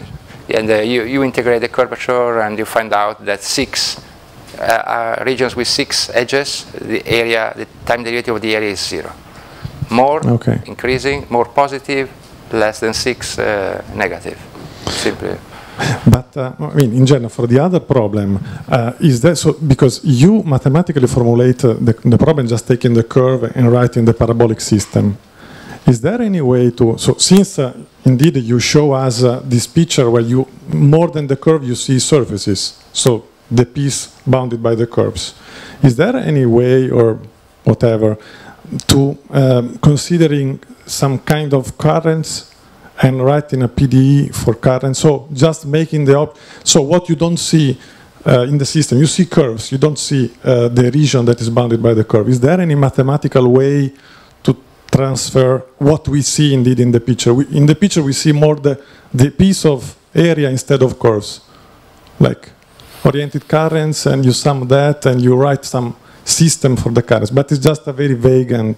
Well, the motion is driven by the curvature on the interfaces, so the region, you don't see anything from the PDE point of view in the region, so... No, there are several, there are several weak definition adapted to this spatial situation. Kind of minimizing movement, there are some work of Tim Laux and Felix Otto, bracket flow for, starting from the beginning, bracket flow for the networks. I don't think there is level sets flow, because level sets it doesn't work very well with this situation. But okay, they all give something. The point is that the more you are close to PDEs, the best you get detailed regularity results.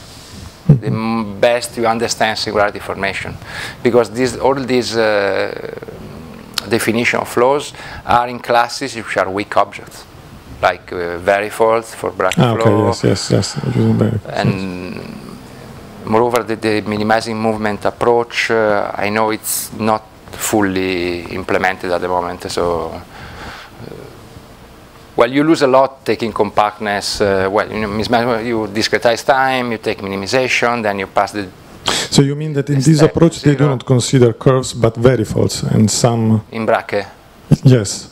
In bracket, yeah, in bracket it's yes, that's motion of approach, variables. yes.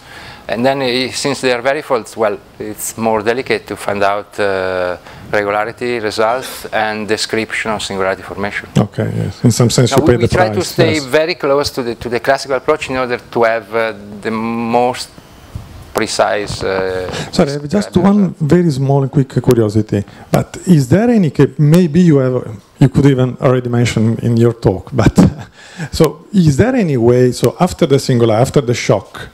Is there any case where you are certainly sure that after this time you have a unique way to proceed, or you decide in some sense, or you assume like the multiplicity conjecture? When I say we, means me, Matteo, Alessandra, and Felix Schulze, Tom Elmanen. We think that one can push their proof in that theory into this special case, that this should be unique. You should be able to show that in this case their flow is unique. In this assuming the case. Multiplicity one conjecture? Well, that you need it. Well, multiplicity conjecture, you use it up to here. This part, well, you assume that you have this, and then you want to see what happens. And in this special case of this special guy, you should be able to push a little their proof in order to prove uniqueness.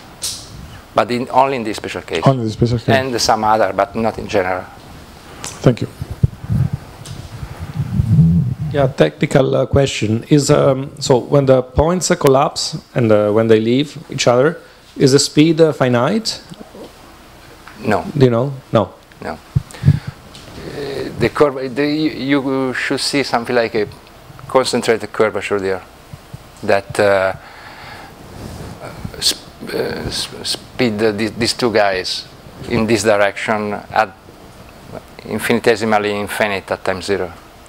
The velocity here. If you draw the maximum of the curvature, well, here this is time t.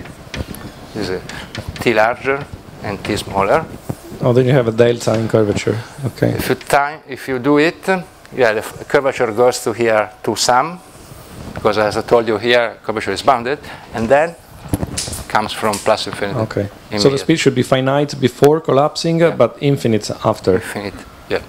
It opens with infinite velocity. So maybe when the speed is and not... what I say, the stronger estimates is that I would like to have better comprehension of what happens to curvature close to zero here. That at the moment it's simply coming to plus infinity. Almost no estimate at all. Okay. So maybe when the speed of collapse is not infinitesimal, then you should have uniqueness, I guess.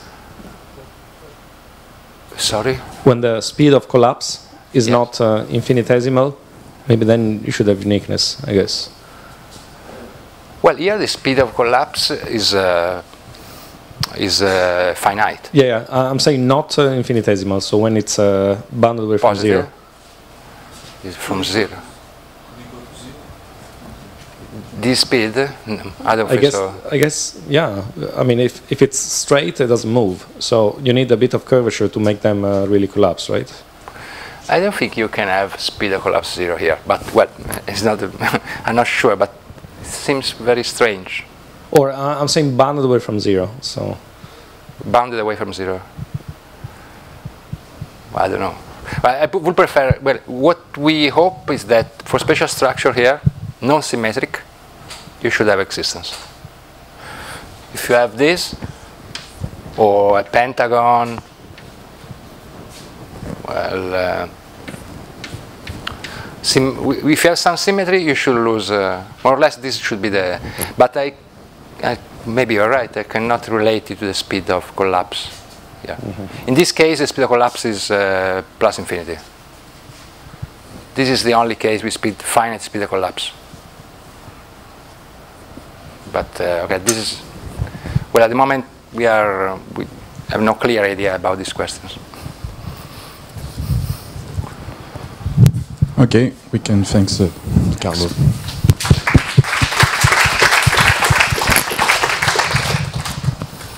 Ten minutes.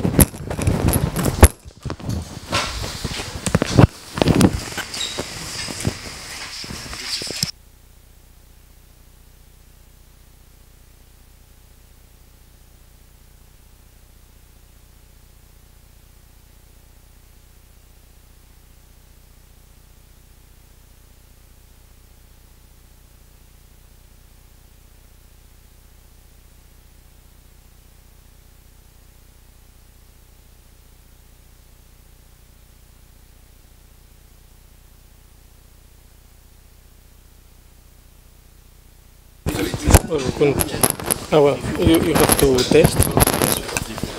It's okay. Yeah.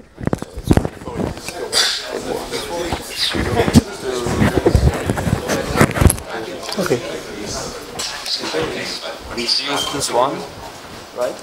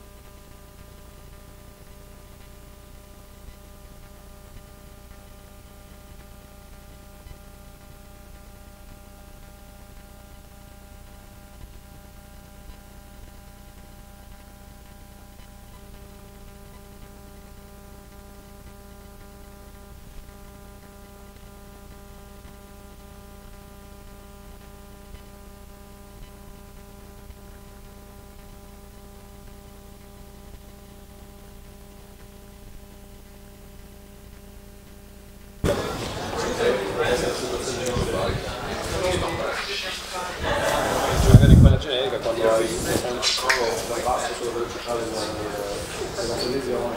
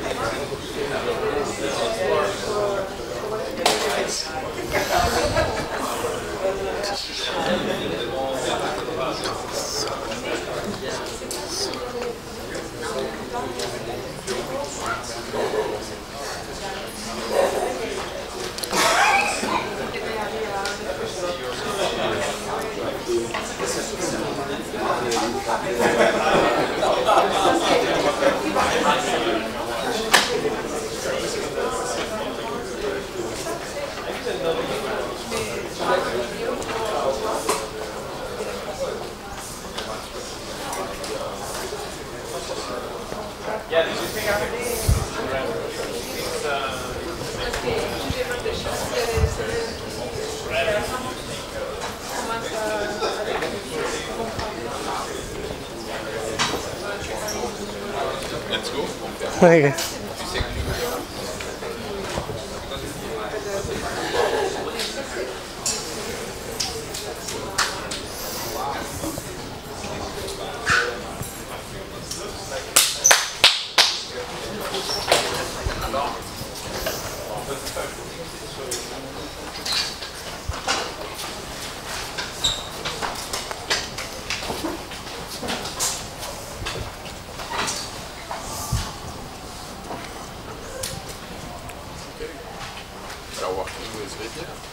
You are working with this formula?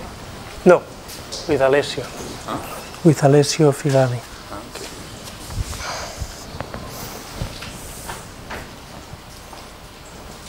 Okay, now we will have Joaquim Serra from ETH, and he will speak about generic smoothness in free boundary problems.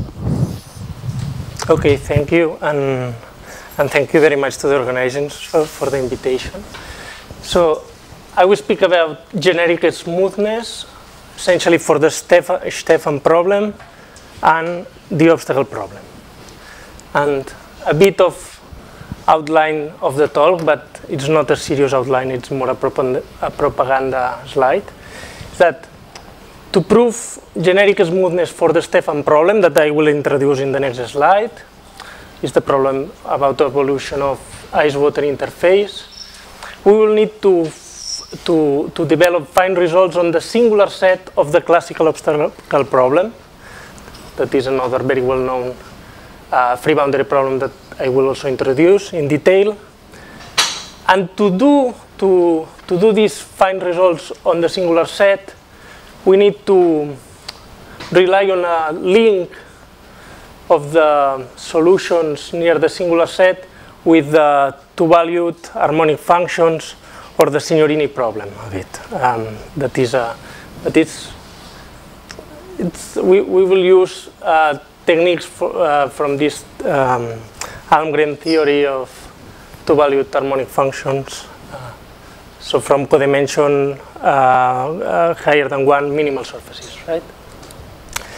So the Stefan problem is a very classical free boundary problem that dates back to 1831, apparently, and describes a temperature distribution in an ice-water interface. So you have a container, you have a block of ice that is held at temperature 0, so it has temperature 0, and then the assumption, I will denote theta the temperature, and now we have very simple assumptions: positive temperature on the water, 0 temperature on ice, some boundary conditions, the heat equation on the water, where the temperature is positive. And then the difficulty, of course, of the problem is that the region where you have water, or the region where you have ice, shrinks, so the ice is melting, so ice becomes water. So the domain of the equation changes with time. And the condition that tells you how the domain changes, is this one, is that the velocity of the interface is proportional to the gradient of the temperature. That is essentially like Fourier law, right? And okay, this problem, I don't know how to deal with it, but there is a classical transformation that is called the Dubait transformation. That is that when you consider just the integral in time of the temperature, this is just the integral between 0 and t of theta of xs ds, so very simple quantity. This is a new function u of x and t. This is a kind of accumulated temperature. And this solves the parabolic obstacle problem. So now we will introduce more this, but the parabolic obstacle problem is this problem here that in a way is, and one important observation is that this problem, so the solution u, the zero set of u is the same as the zero set of theta. So you can pass from one to another, but also if you want to understand the dynamics of the ice region, you can just consider this problem and study how the zero set moves, right? And this problem has some nice features, like this is a variational inequality, and you can prove existence and uniqueness and this kind, so that it's well posed given some boundary conditions that come, of course, from integrating these boundary conditions. So now the main question in this problem that translates immediately to the Stefan problem is that what is the regularity of the solution u to this problem, so the accumulated temperature if you want. But also the difficult question I would say is that what is the regularity of the interface of the free boundary, I will call so the ice will start to shrink, and maybe here, like we saw like in maybe in mean curvature flows, right? These two parts will touch, and there will be a singularity. So how many singularities can you have? This is the generic question we would like to answer, right? Okay. Now first simplification, but then I will remove this simplification. So I'm just doing now this simplification to explain things, because here with the parabolic problem there is much more involved. So if you consider the stationary problem, let's call this again Stefan problem, because it's essentially equivalent. If you consider the stationary version of this one, this is the classical obstacle problem. And using so when u is constant in time, the solutions, they solve this very simple problem. So it's just, the equation is very like innocent, right? U is a non-negative function. Let's say u goes from b1 to r, so from b1 to r, but takes non-negative values. And the equation is that the Laplacian of u is of course 0 where u is 0, so it's, but where u is positive is 1, right? It's the characteristic function of u positive. This is the equation, right? So it's an extremely simple equation to write down. And if you want, this is, the only motivation is not the Stefan problem, it comes also from many other places, like this one. If you want, is the model for the height in an elastic surface that lies above towards a horizontal plane and is subject to gravity. So you can, the solution of the problem, you can obtain as a minimizer of this very simple functional, like the Dirichlet energy plus B with prescribed boundary conditions.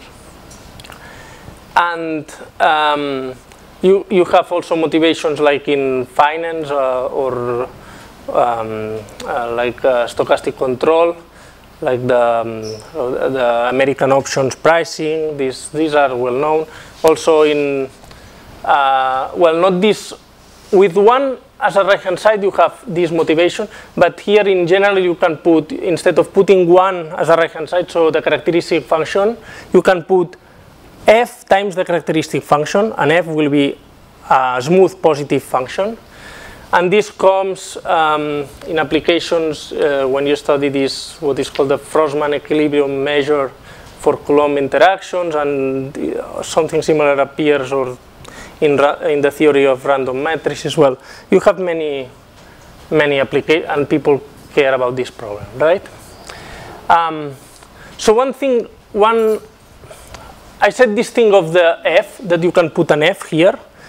So all of the things I will say with a 1, so with this characteristic function, that is the one that appears in here, you can put an f.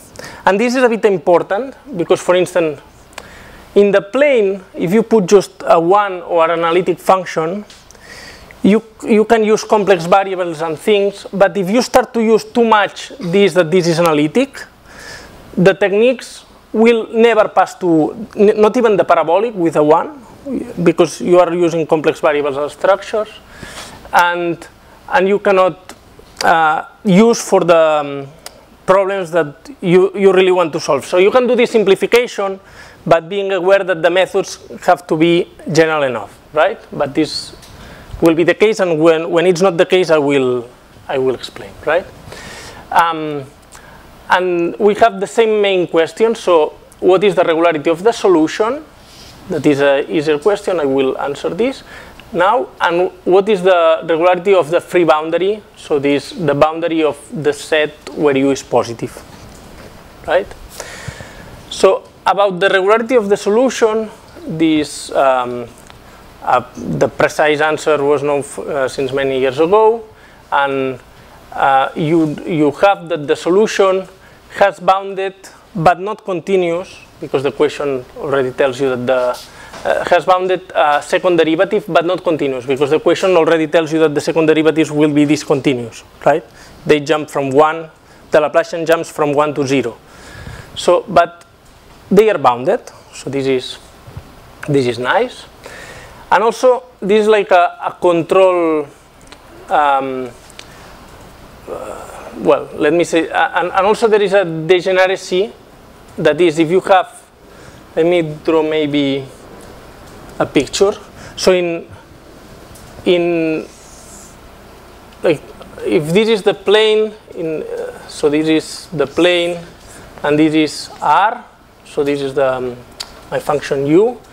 So the function U will look like, you will have a contact set where U is 0, and then the function U probably will look like a bowl, or we will see more pictures, but at least to understand this, have in mind this picture in 2 dimensions, like the contact set will be something like this, and then the function satisfies Laplacian equal 1, so it is like sort of, in average, convex, right? So this is the kind of picture. And what I'm doing here is like a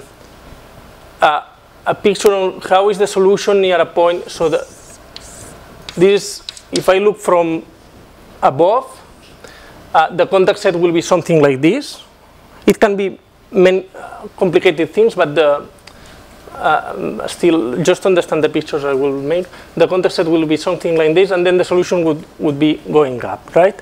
And this is, the non-degeneracy tells you that if I centered a ball in a free boundary point, so in a point in the boundary of U positive, so this is U positive, and this is a free boundary point, then the supremum of U in the ball of radius R is comparable to R squared. So the control by above is given by the C11 regularity. So you can separate at most R squared, right? But the control by below is also important, that at some point you are comparable to R squared, right? And this allows us to consider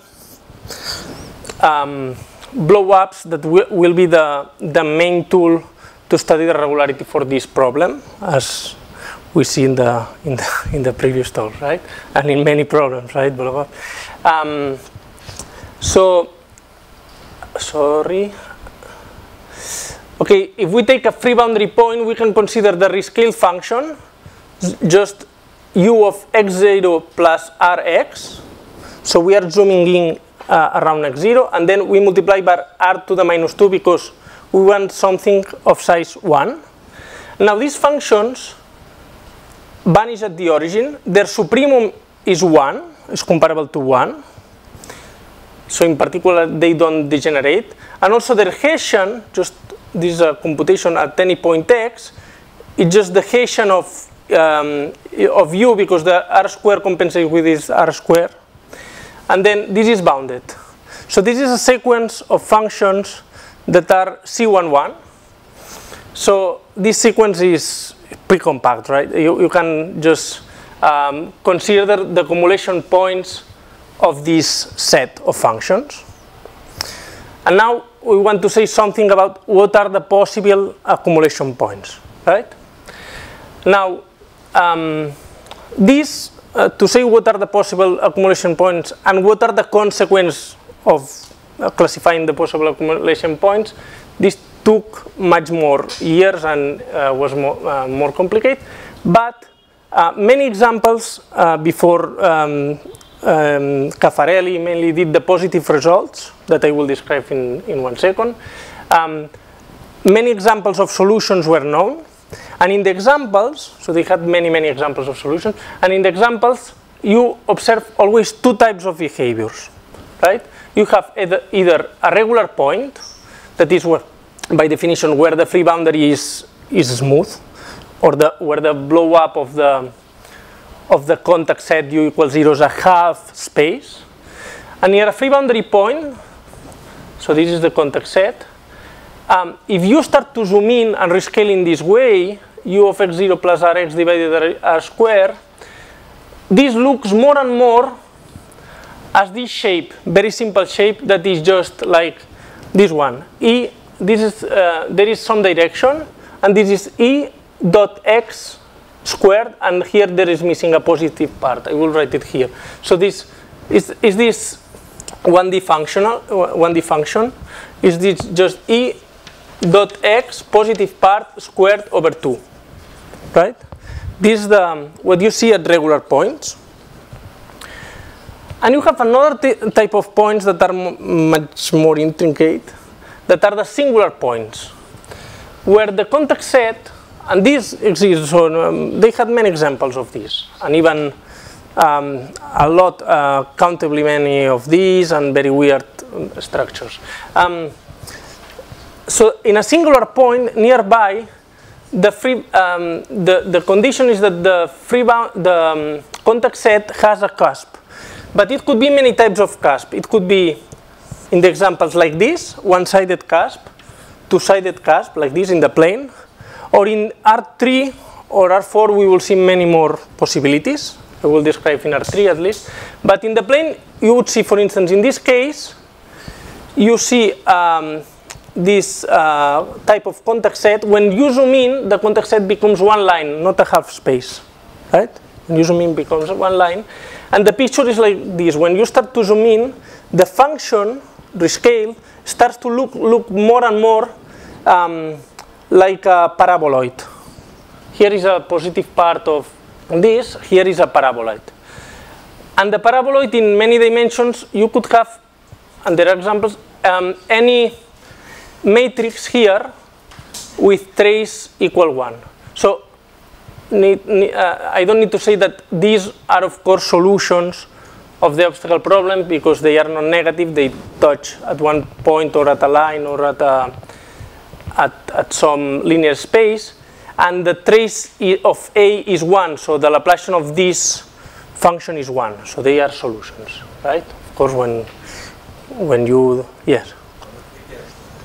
Very basic question, because you are interested in regularity, but what about the existence? I mean, you always have existence for solution to the it's a variational inequality, and to prove existence and uniqueness. To prove it's easy. It's easy. Well, in this, then you have to prove existence in a class. So, but to prove some existent result and uniqueness in certain class is not the issue. It's more the regular. Okay. So now in R3, in 3D, the possible contract sets, depending on how is this blow up polynomial, this is near a singular point, you can have two possible context sets or two interesting ones. You could have also like one isolated point. But imagine this would be like a context set that becomes very thin. And when you blow up, you see, in this, when you blow up, this becomes an axis. And this corresponds to this polynomial that is 1/4 x1 squared plus x2 squared. And instead this one, the context set would be like this, like more like a flat thing like this. When you blow up, it's a plane, right? So there is like a zoology of behaviors in the singular points. Now, the positive results came, the very important ones in 1977 with this theorem of Caffarelli that is called the dichotomy, Caffarelli's dichotomy, and he says that if 0 is a free boundary point, then you have a dichotomy really between the regular or the singular behavior. So either a neighborhood of 0, in a neighborhood of 0, the free boundary is analytic, or 0 is singular, and this means that the boundary of U intersected with BR is contained is trapped in a very narrow band, right? So if this is R, the distance is R, the size of the band is little o of R, but just with some little o, let's say abstract. No one knew how to quantify this, right? Because it's a proof by blow up and compactness, and so it's something abstract. And then about the singular points, you have to wait. So because in this result, you see that you just say that the context set is trapped, but this band, for instance, may depend on the scale. So this is a very like soft compactness information. So maybe it's trapped in some scale in here, and then this could rotate. But then you can do better, but it took some years. In dimension 2, the same year you could do much better in dimension 2. You can prove that the rescale function that we are always considering minus the limit polynomial, this goes to 0 with a modulus of continuity that you can quantify. And this essentially tells you that the blow up is unique, that like this blow up doesn't depend on the sequence, right? Because when we have a pre-compact sequence, we have many possible limits, right? But in dimension 2, we have a modulus of continuity that this a log epsilon modulus, so a very, very weak modulus of continuity, but we have something. But in higher dimensions, you have to wait until 1998, some years later, that Caffarelli proves that, that the same is true for some abstract modulus of continuity. So impossible to quantify, so it exists a modulus of continuity such that this is true, right? So the U rescaled is close to the limit. And this in particular gives the uniqueness of the blow-ups and the continuity of the blow-ups. So this means the map that sends x0 to the blow-up P at this point, this map is continuous, right? So as a corollary of this continuity, what you can prove is a stratification of the singular set. And let me introduce just, we'll use very few notation, but this is important. So sigma is the singular set, is the set of singular points. That, remember, is where the context set has some cusp, so where it is not smooth. And sigma m will be the points in the singular set such that the dimension of this P star, remember, is a quadratic polynomial. So P star equals 0, the 0 set of P star is a linear space. And this can have any dimension between 0 and n minus 1. N cannot be because the Laplacian of P star is 1, so it cannot be fully 0. But the dimension, this m can be a number, the dimension between 1 and m minus 1. And this set sigma m, you can say by this abstract modulus of continuity that is contained in a C1 m-dimensional manifold, right? But so you have the illustration of this stratification is that the singular set, and you don't prove that is piecewise a C1 m-dimensional manifold. You prove only that it's contained. So in examples with same finity right-hand side, you can have a Cantor set of a curve, like, so the negative results are strong, so there are many. So one has to be careful when putting positive ones. So every sigma m could happen, also sigma 0? Yeah, sigma 0 is not very interesting because it's when the is a ball like this, when they blow up, and then it's isolated points. So the sigma 0 and around the points of sigma 0, the solution is analytic. So the sigma 0 is like the one that is easy to study. So you care about sigma 1 to sigma n minus 1, right? And the stratification is like this. You may have some pieces where the singular set is contained like in a plane, but it could be like this would be the contact set here will be could be thick. So these are regular points. You see the blow up, but then you could have like a plane.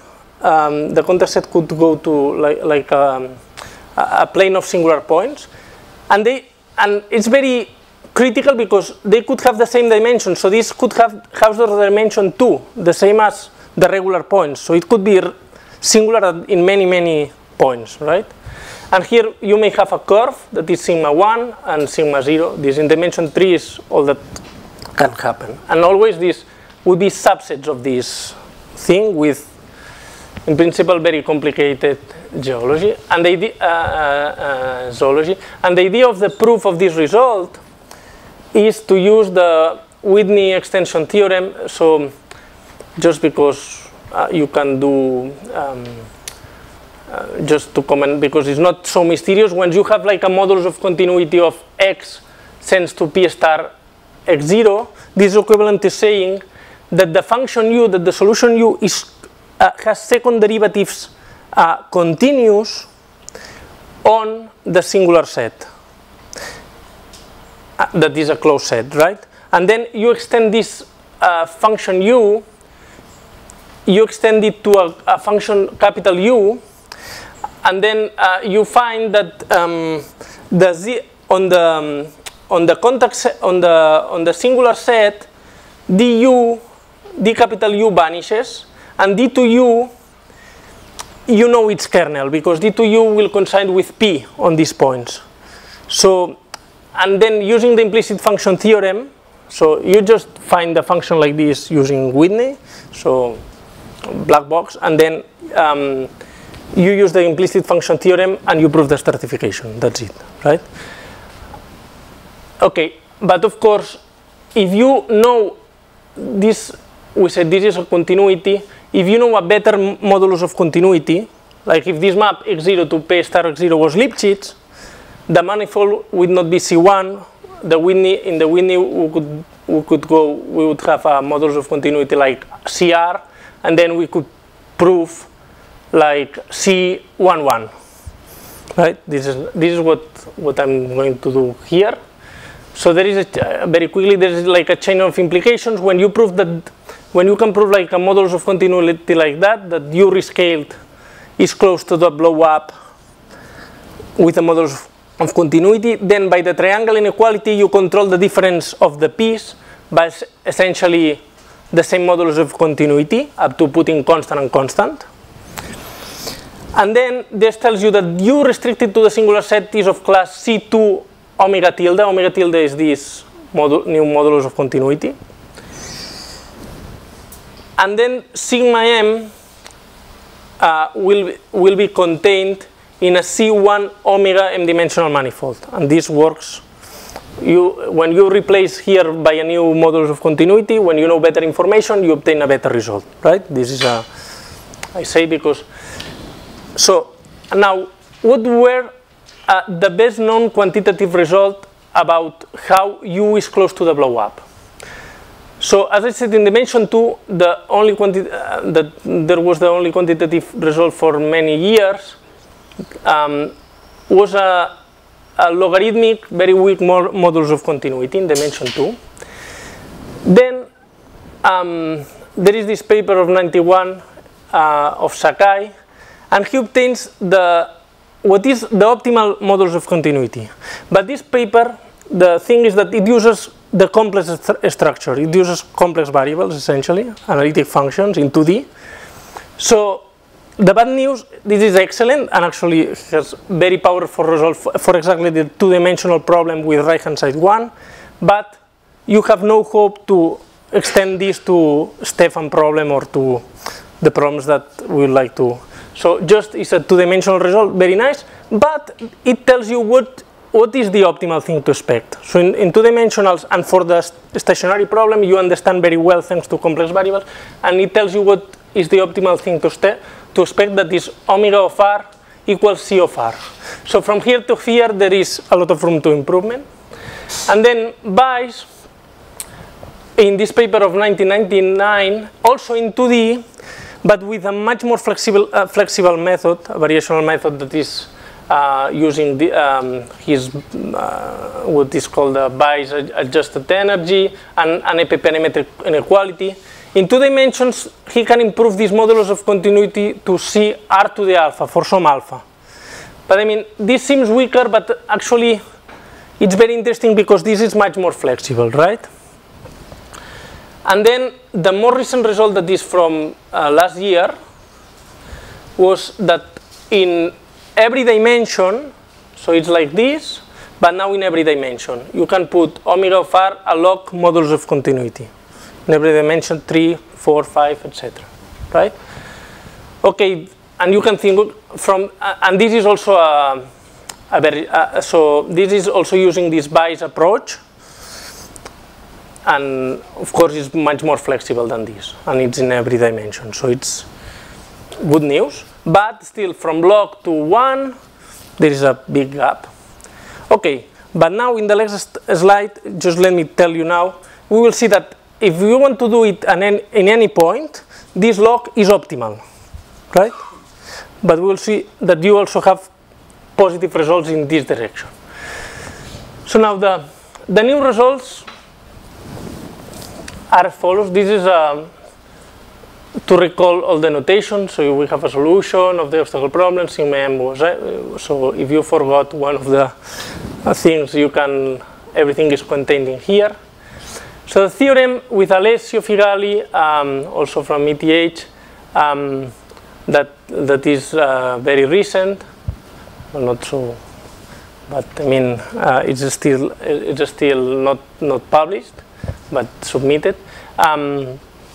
Says that in 2 dimensions we can get the same as Sakai result. So omega of R is CR.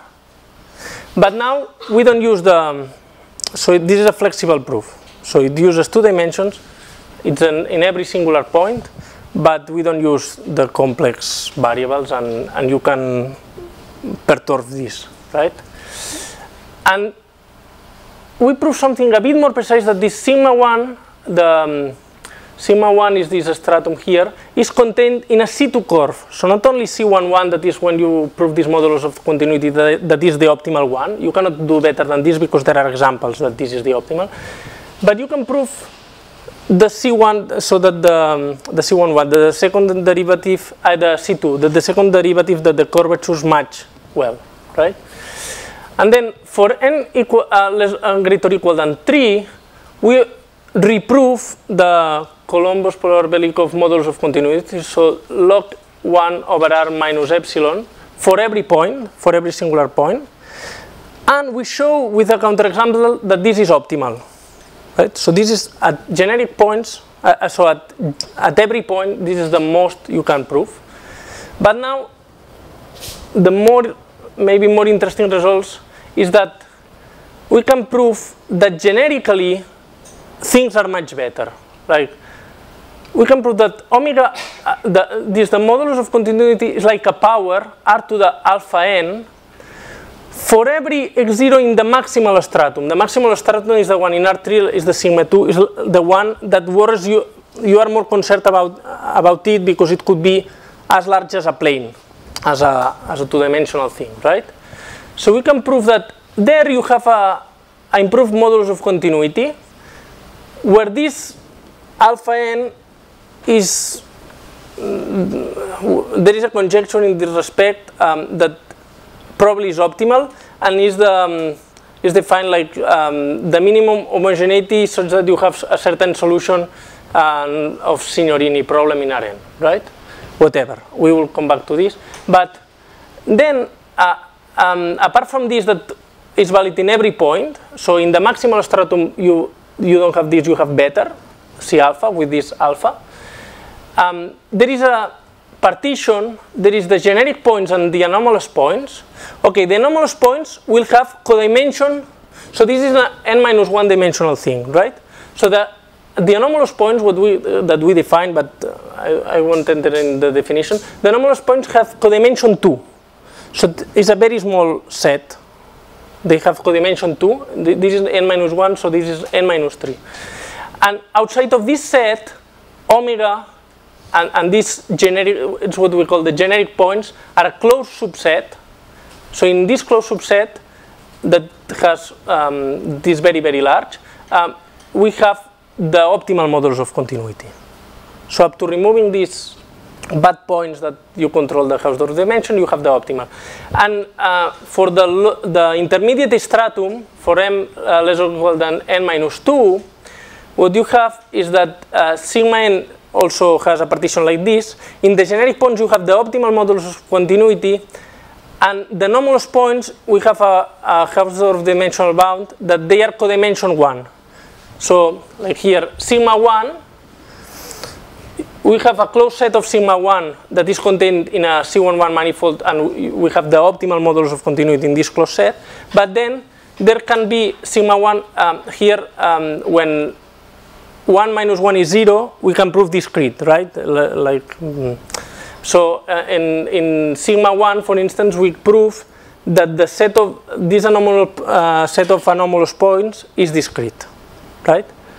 Okay, this seems. Now we care about.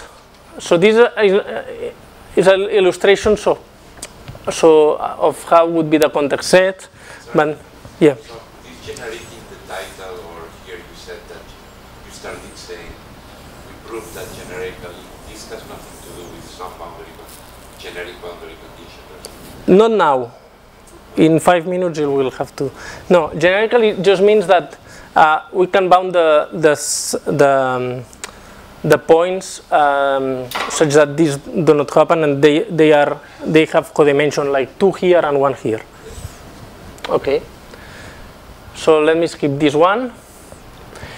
And now these results seem a bit, the positive results seem a bit strange, but they are optimal, right? They are optimal in this sense. Well, we don't know, for the maximal stratum we don't know, but you have the conjecture that the alpha that we prove is optimal, and there are many results to believe, and there is a natural characterization. But for the other stratum, like in R3, I said sigma 1, the anomalous points of sigma 1 could be a discrete set, but we can construct an axially symmetric solution of the obstacle problem that has an anomalous point at the origin in R3. So really, you prove that it is 0-dimensional, and you have examples with 0-dimensional. And this for every m and n, you can construct these examples. So the dimensional bounds on the anomalous set are sharp, at least up to the maximal stratum, but probably 2 in the maximal stratum. Okay. Just let me check how much time. Okay, about 12 minutes. So before giving some ideas from the proof of this result, let me just introduce very quickly what is the Signorini problem. The Signorini problem is you take a function, you minimize the Dirichlet energy with some boundary conditions among functions that on the plane xn equals 0 are non-negative, right? So it's like, it's called the thin obstacle problem. So imagine that you have a vertical half space like this, the green one, and then you put like a boundary conditions and you lower the thing until it touches here. So here you can have some singularity like this, right? And you will have a contact set. And outside the function will be analytic because it's harmonic. This is the type of solution. Well, these solutions have, and we find exactly this with, this is the zero obstacle problem. So the obstacle is like a line really. It's a line in 3D. It's flat. This could be curved or whatever, but here it's a line. And this is what we will find. In this very particular situation, there is a trick that you can reflect this picture. So this is a graph of a function. If you reflect it, if you reflect it and consider the union of the two graphs, this is a two-valued harmonic function, right? In this very particular case, but you can prove this. And then there is actually, to solve this problem, the Signorini problem, they used a lot of tools that came from minimal surface in higher codimension, and so the key elements in the regularity of the Signorini problem. So one of the most important is that what is the Almgren frequency formula that is original for two-valued harmonic functions, or for that tells you that the Dirichlet energy of the rescaled function omega r is just you take your solution, and you rescale Br to B1. Just you zoom in. So this quantity here that is monotone non-decreasing in R. Okay. Is this? Yes. And this implies that the blow-ups, well, you can do blow-ups, and the blow-ups will be homogeneous. And this is super useful for the Signorini problem and for the two-valued harmonic functions. So now, the relation with the Signorini problem will come soon, but let me just say what the first approach to the problem, we said it was to consider what we call the first blow-up. To just, you know, that u of Rx, if 0 is a singular point, let's say 0 is a singular point, you consider u r to the minus 1 u of Rx.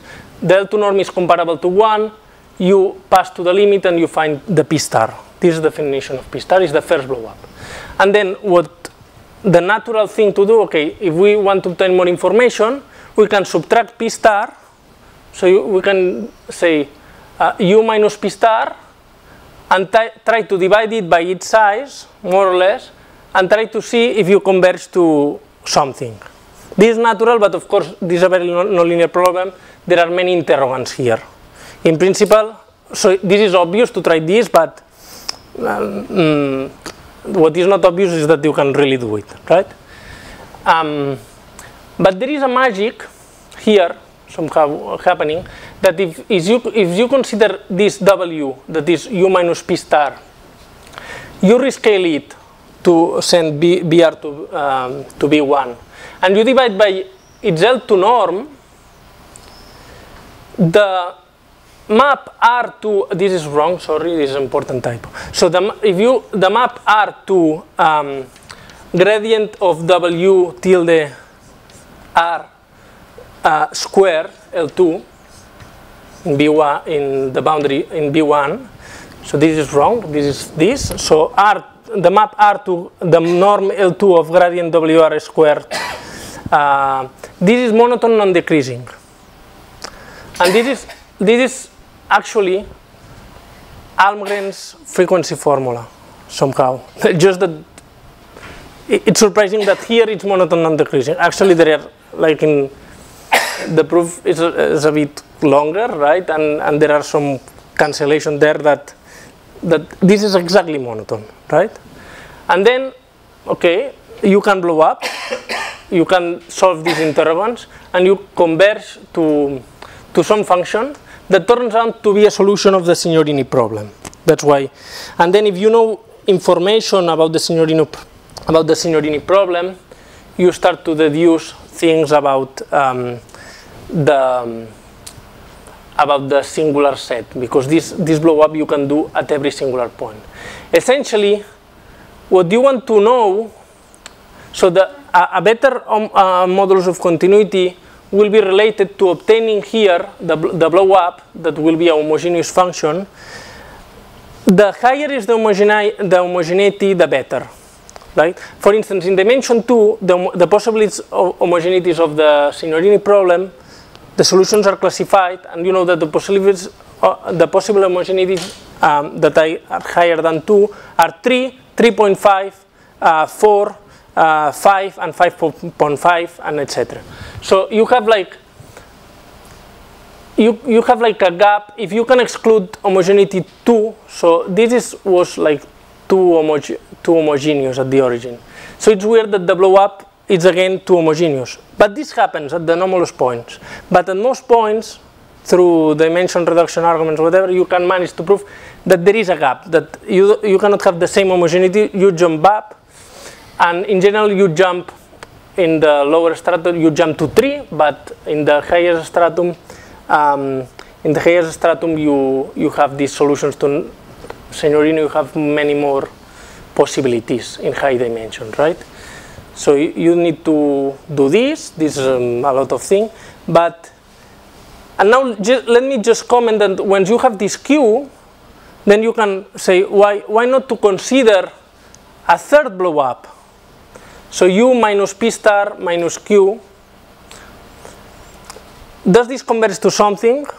Okay, when Q is a solution of Signorini, there is no way to do that, right? A generic solution with an angle like this. But when Q is harmonic polynomial, that you can prove that at many points Q is harmonic polynomial, you can do that. And this is what we use to prove the C2 continuity in dimension 2, for instance. But this turns out to be very useful and very important in the applications, in the result that we want to apply these sort of techniques in the end, right? So here there is a slide on why the Signorini problem, but I will have to maybe to skip because I only have.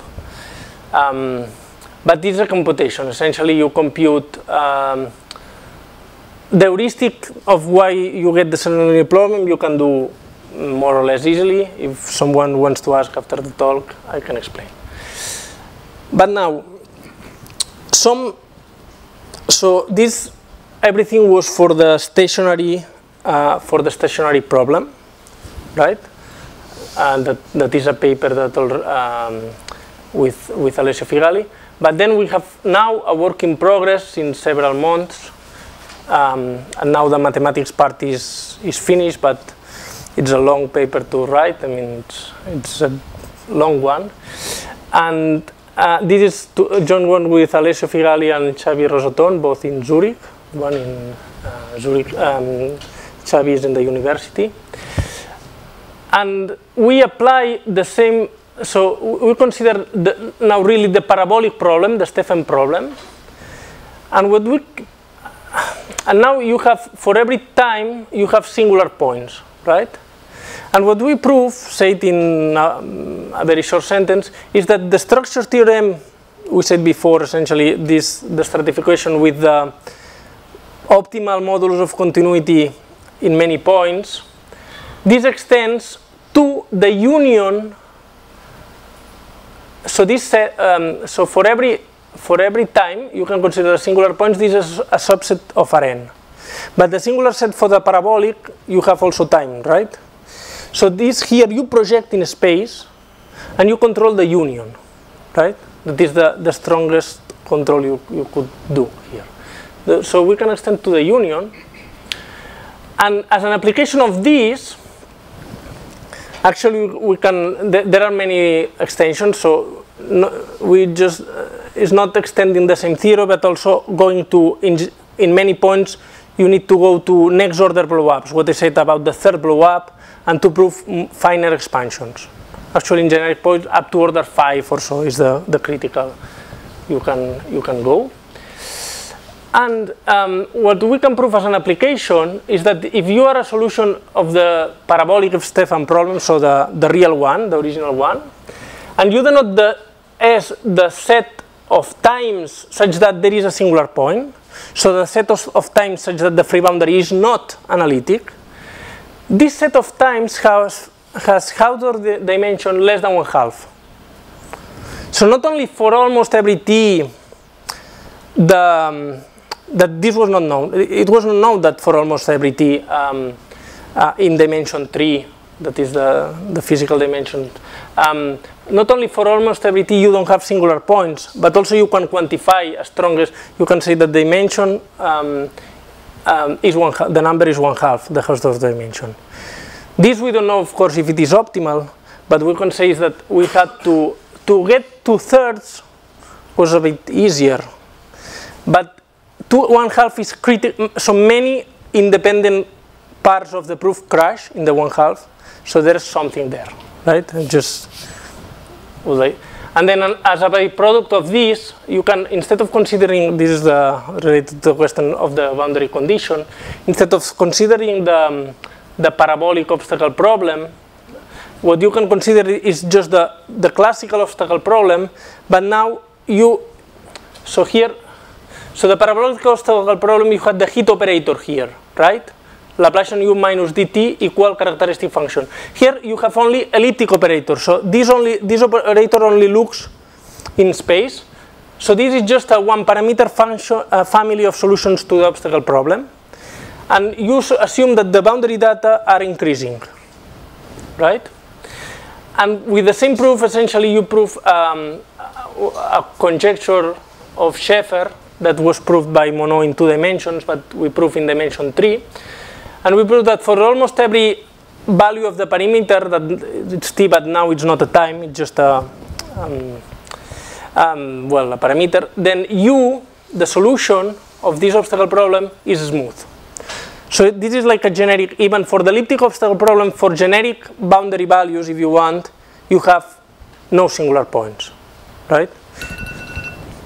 Sorry, this means that my time is over. Let me just say the last sentence. We also can prove in both problems like in the setting of the Schaeffer conjecture or of the parabolic obstacle problem, in higher dimensions, what we can prove is that for almost every time or for almost every value of the parameter, the singular set has codimension 4. So it has dimension n minus 4, right? So it's not bad because it's almost, you prove almost the conjecture in dimension 4, right? But of course, for the application in the Stefan problems with dimension 3, we are more than happy, right? Because it's the physical one. And thank you. For your attention.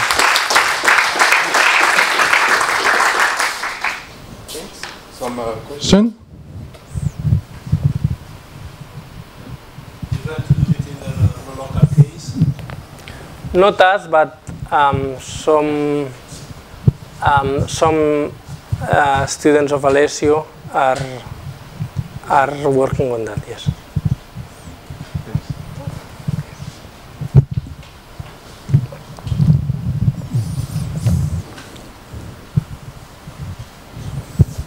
So are these homogeneous solutions of the Signorini problems classified? No. But you know in dimension 2, yes. In higher dimensions, they are only classified. In dimension 2, you have the complete classification. In dimension 3... Sorry, who did that? Who did that? Well, in dimension 2, it's essentially, since it's homogeneous, it's an ODE. Oh, okay. So you can, in dimension 2 is very easy.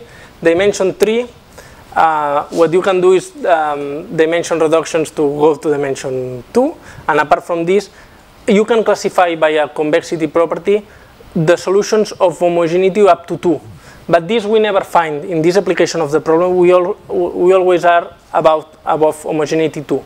So this classification that is the standard thing for the regularity in the Signorini problem, you cannot, it gives you nothing. And what you are interested, for instance, is the solutions of homogeneity between 2 and 3. And an open problem already in dimension 3, take a homogeneous solution of Signorini. So everything is determined like by a two-dimensional cone, because in dimension 3 the space where the contact set may be is a plane. So and then it is a cone. So can you have a homogeneous solution of some homogeneity between 2 and 3? This is not known. And of course in higher dimensions, even worse. Right? But, okay, thanks. Other question?